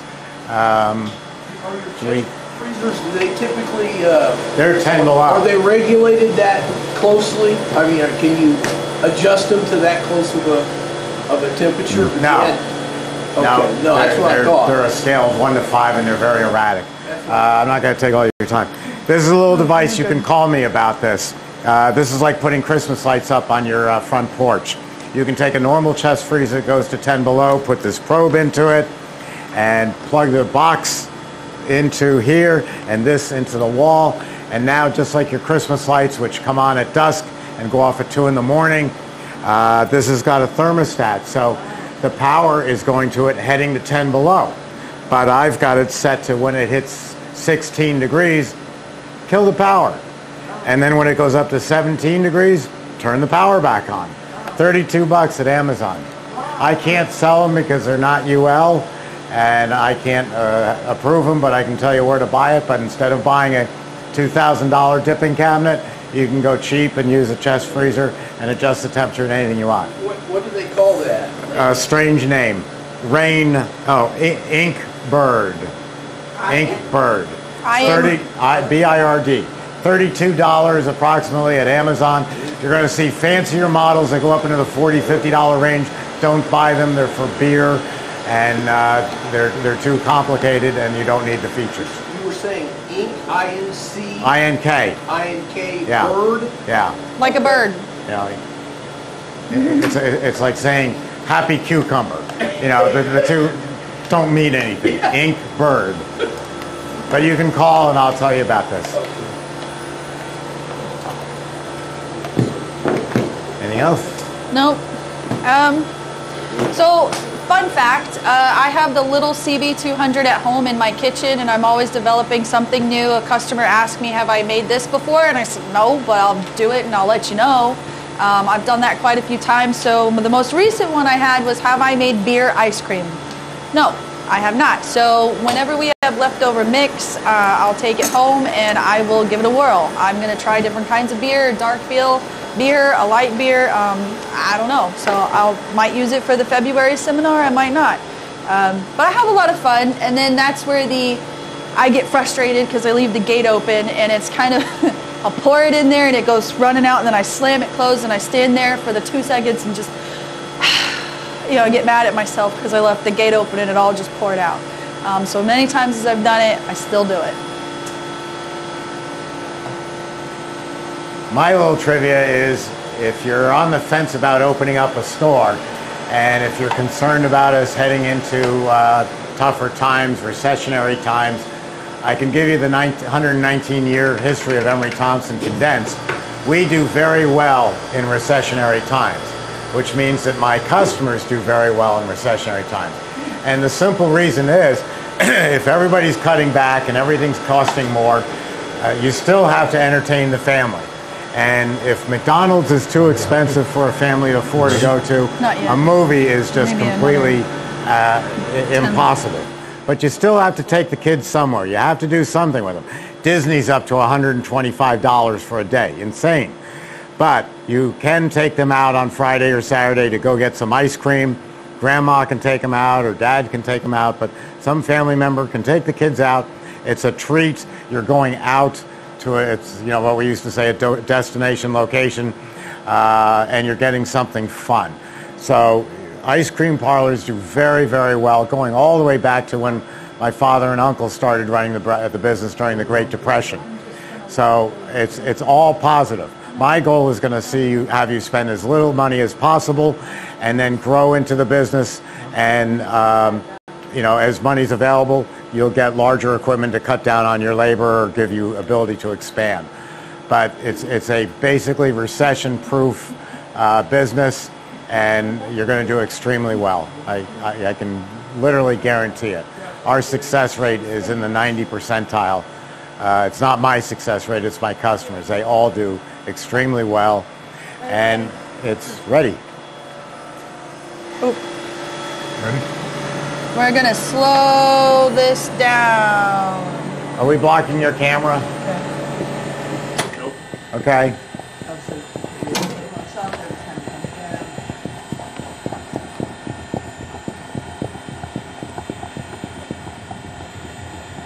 Oops.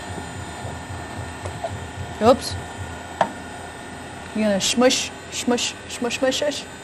No. Yeah. Yeah? Yeah. Hershey's chocolate is a milk chocolate, so like it's this. just the right right, sweetness for a product like this.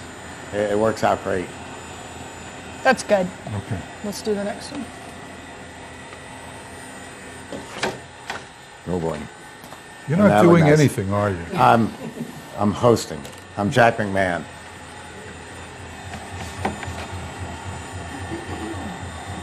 Right here.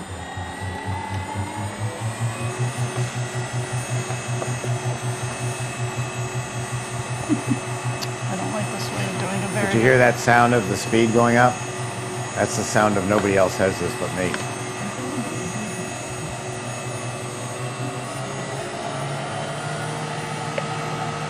That's about it. Okay. Ta-da! You want to turn that so they can see it, Jeff? Yay!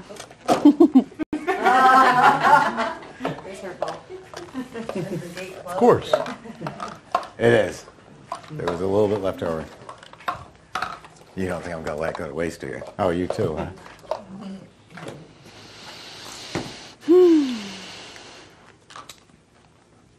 Ooh. That's banana. That's excellent. That is really excellent. Yeah? Mm-hmm. It's got great banana flavor. What about cherry? Is it enough cherry? Yes, as a background. Okay. The banana is the primary. Really good. Would you put the other jar of cherry in or no? I wouldn't. I don't know. I would. I don't want to get overly sweet. Cherry's just on the top of the banana. Yeah, usually they are just on the top. I'd probably put both jars in. Well, probably drain one jar and then use the juice and the cherries from the other. Well, we'll see what the crowd says as they taste it. Everybody want peanuts sprinkled on the top of theirs? I don't know. How many no? Yes. Just two? Okay, so I'll leave two without. If the peanuts were in the ice cream, you would eat it. Yeah. Okay. I'm just not a huge peanut. No, that's fine. Yeah. That's fine. Because I would have put the peanuts in the ice cream. But I'm not a peanut fan, so I wouldn't have eaten it. Well, everybody raise your hand, who cares? Sometimes you feel like a nut, sometimes you don't.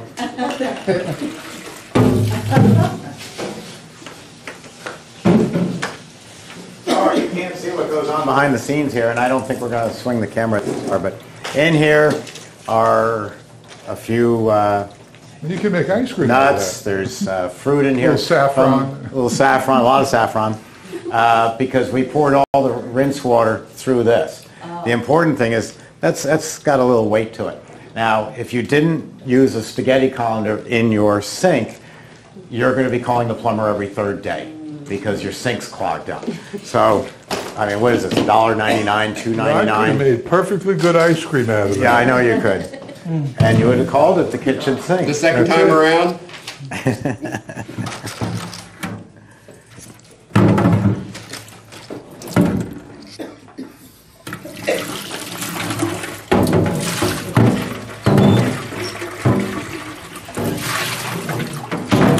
Okie dokie. And here it comes. You said no, right?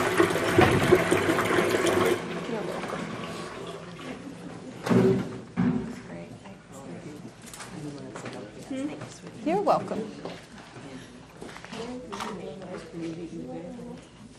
The lady in the front row wanted to see how to clean the machine if you did two completely divergent flavors. So like if we were going to go from this to vanilla, I'm just putting some warm water in here. Need some more cherries. Sorry. Okay? You're welcome. Hit the screen. My hands are wet. May not work.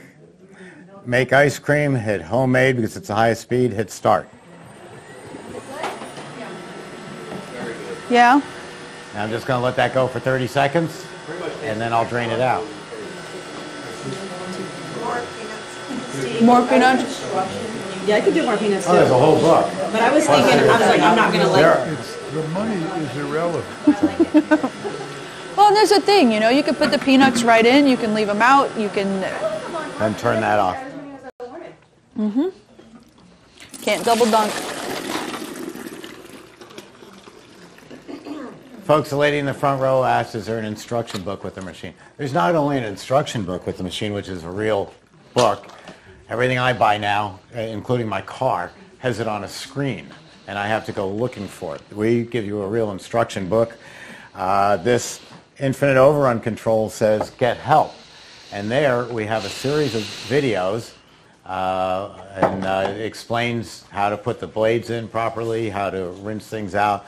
Mike, what are some of the other things that are in there? We've got 4 different categories. You've got setup, cleaning, maintenance, troubleshooting.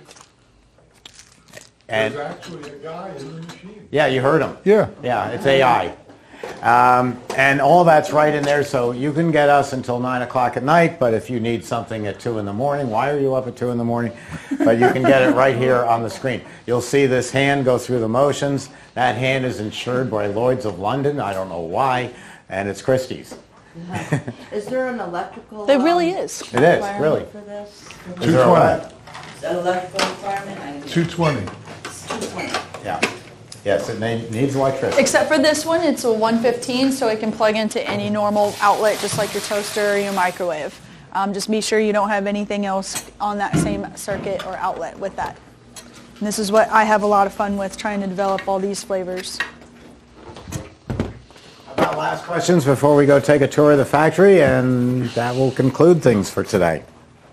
You said 220, what size breaker do you usually take it to? Depends on the size of the machine. This one's going to take a 40 amp breaker. That's going to take a 20 amp breaker. 20 for your 3-phase. The 44 quart, the world's largest production batch freezer, is going to be a 3-phase 220, and it's going to take a 50 amp breaker. That's half your house, if not more. Anybody else? Well, after you finish that up, if you want to gather up your papers, we'll go for a tour. And I thank you all for coming. Can we come back in here after? To grab your papers. Sure. Oh.